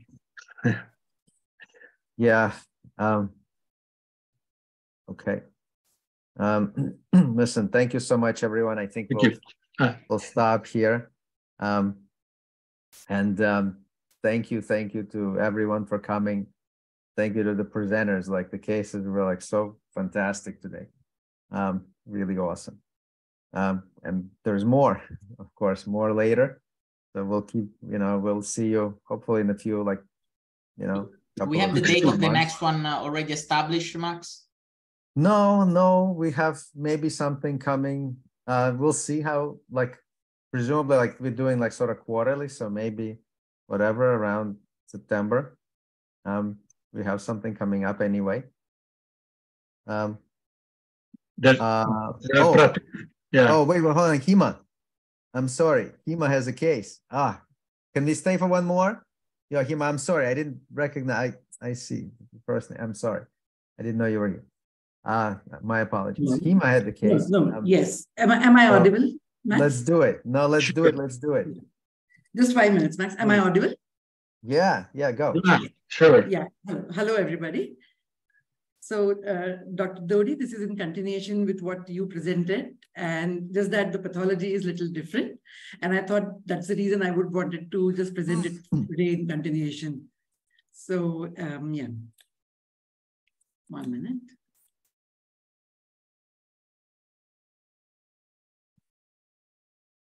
Yes.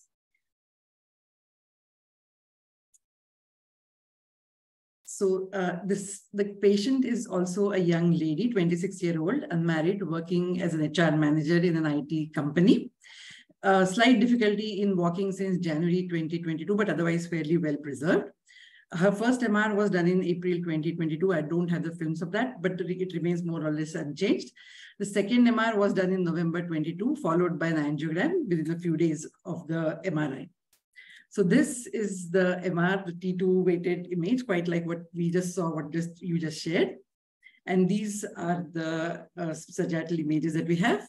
And we do see a lot of veins, which are seen predominantly in the lower thecal sac, just the nidus as the cord ends here. And these are the veins in the parasagittal sections. These are the axial sections that we have. And there's a slight cord edema, a little more towards the cranial part. And then we have these veins, which are on the left side and more posterolaterally on the left side on these images. These are the dilated venous channels, what we are seeing here all around, and then low down in the thecal sac. These are the only actual images that I have for this case. So the patient had a spinal angio following this MRI, and the cord, as we saw in the MR, was ending at D12. These are the selective runs that we have. That's the right D9.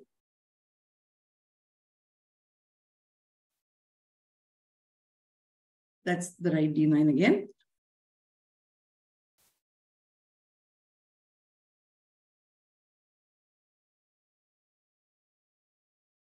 And that's the right L1. That's the feeder to the AVM that we see. So that's the posterior spinal artery coming up all the way. And then we have these undulations in the feeding vessel. And then that's the AVM, the nidus, which is being filled partly from the right L1, PSA coming from the right L1. The next one is the left L1. And so what we saw here in the left L1 is that the anterior spinal artery coming. It divides into two branches, and then it again unites to form the anterior spinal artery, which feeds the AVM nidus.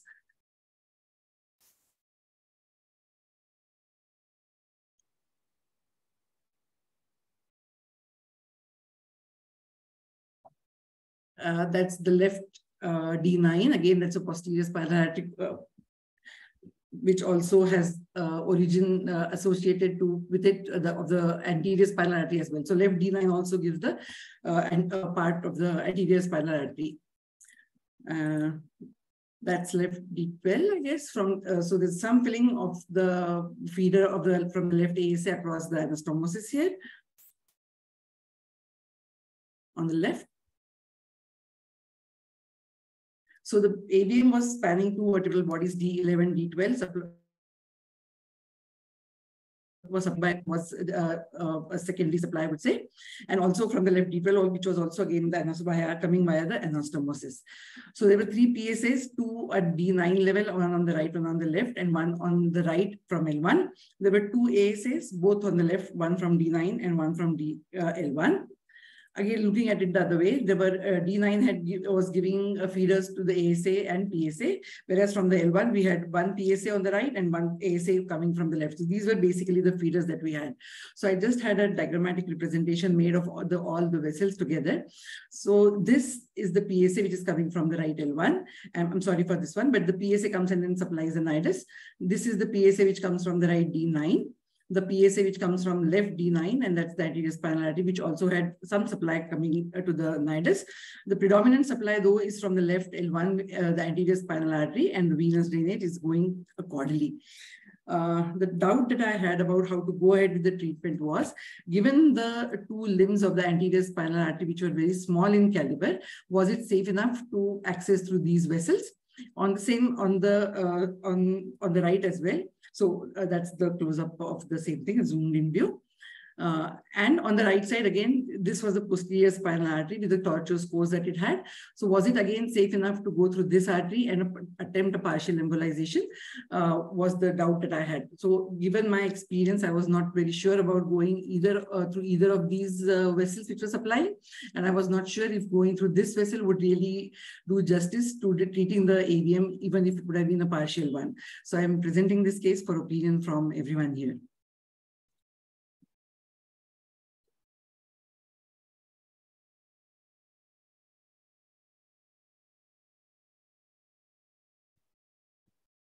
It's certainly very difficult case to manage.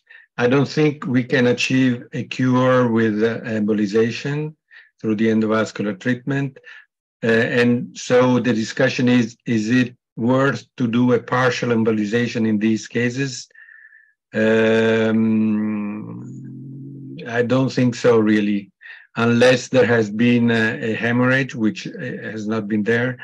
The way we would consider an approach here would be to discuss it with the surgeon, as we said before, and see if there is a possibility to do a complete eradication with, with both endovascular and surgical approach. Because the partial something, I don't think it's really a solution.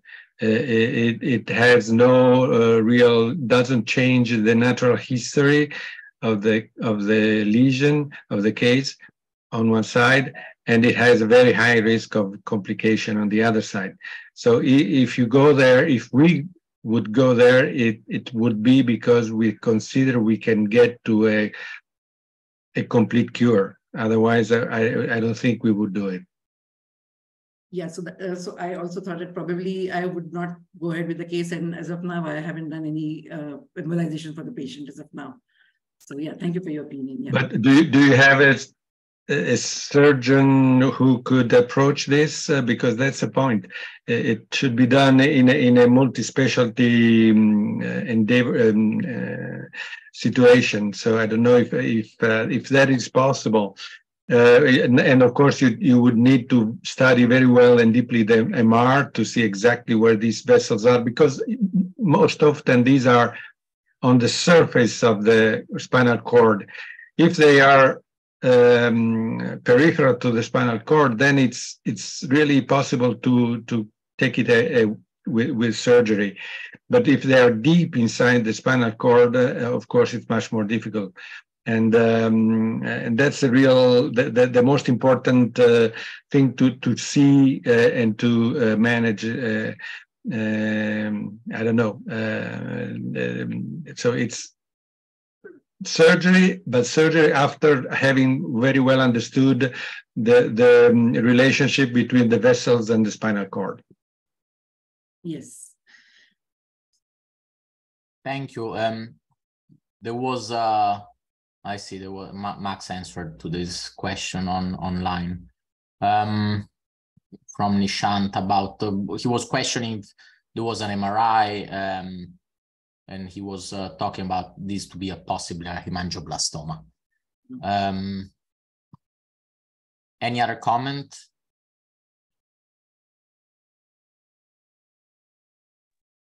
No, I agree with Dodi. I think it's a complex lesion.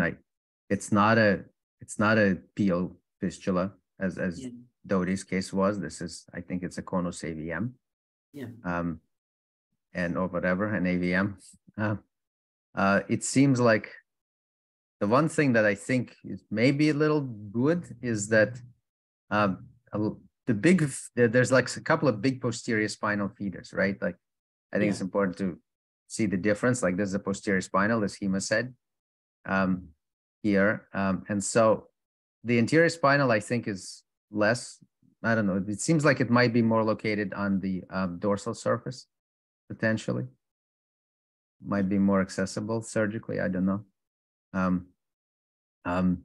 We have done, we've kind of moved to doing dyna CTs or vaso CTs or whatever you call it, whatever you have on these. So if you have the capability to do that, I think it's very helpful, really helpful to understand more about it. But of course, you don't always have that. We do have the facility, Max, but somehow it was missed for this patient and it was not done. We really regret that. Yeah. Yeah, I would say if you're going to do something, I would bring back and do it. And sometimes what we haven't done a dyna like that yet, or maybe we have, I don't remember, but we have done in the past, just bilateral groin, catheters, put each catheter in the two biggest feeders or the ones that you want to know. And then do simultaneous injections. That can be helpful if there is competing inflow, or the ones at least the Siemens, you can fuse the dynas from two different injections. It gets to be a little bit into a lot of imaging, but I think sometimes it can help. Yeah. Somebody asks if you can show the MR images again to go to the start of the presentation. So we did not have a contrast MR at this point of time.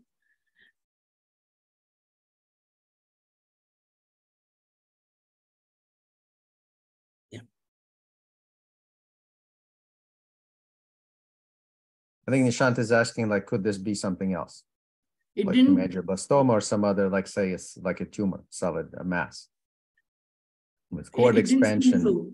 It didn't seem so on the images that we had. Of course, we don't have a contrast with us as of now, but it didn't seem to be a tumor with neoplastic vessels, like not a neoplastic lesion, basically.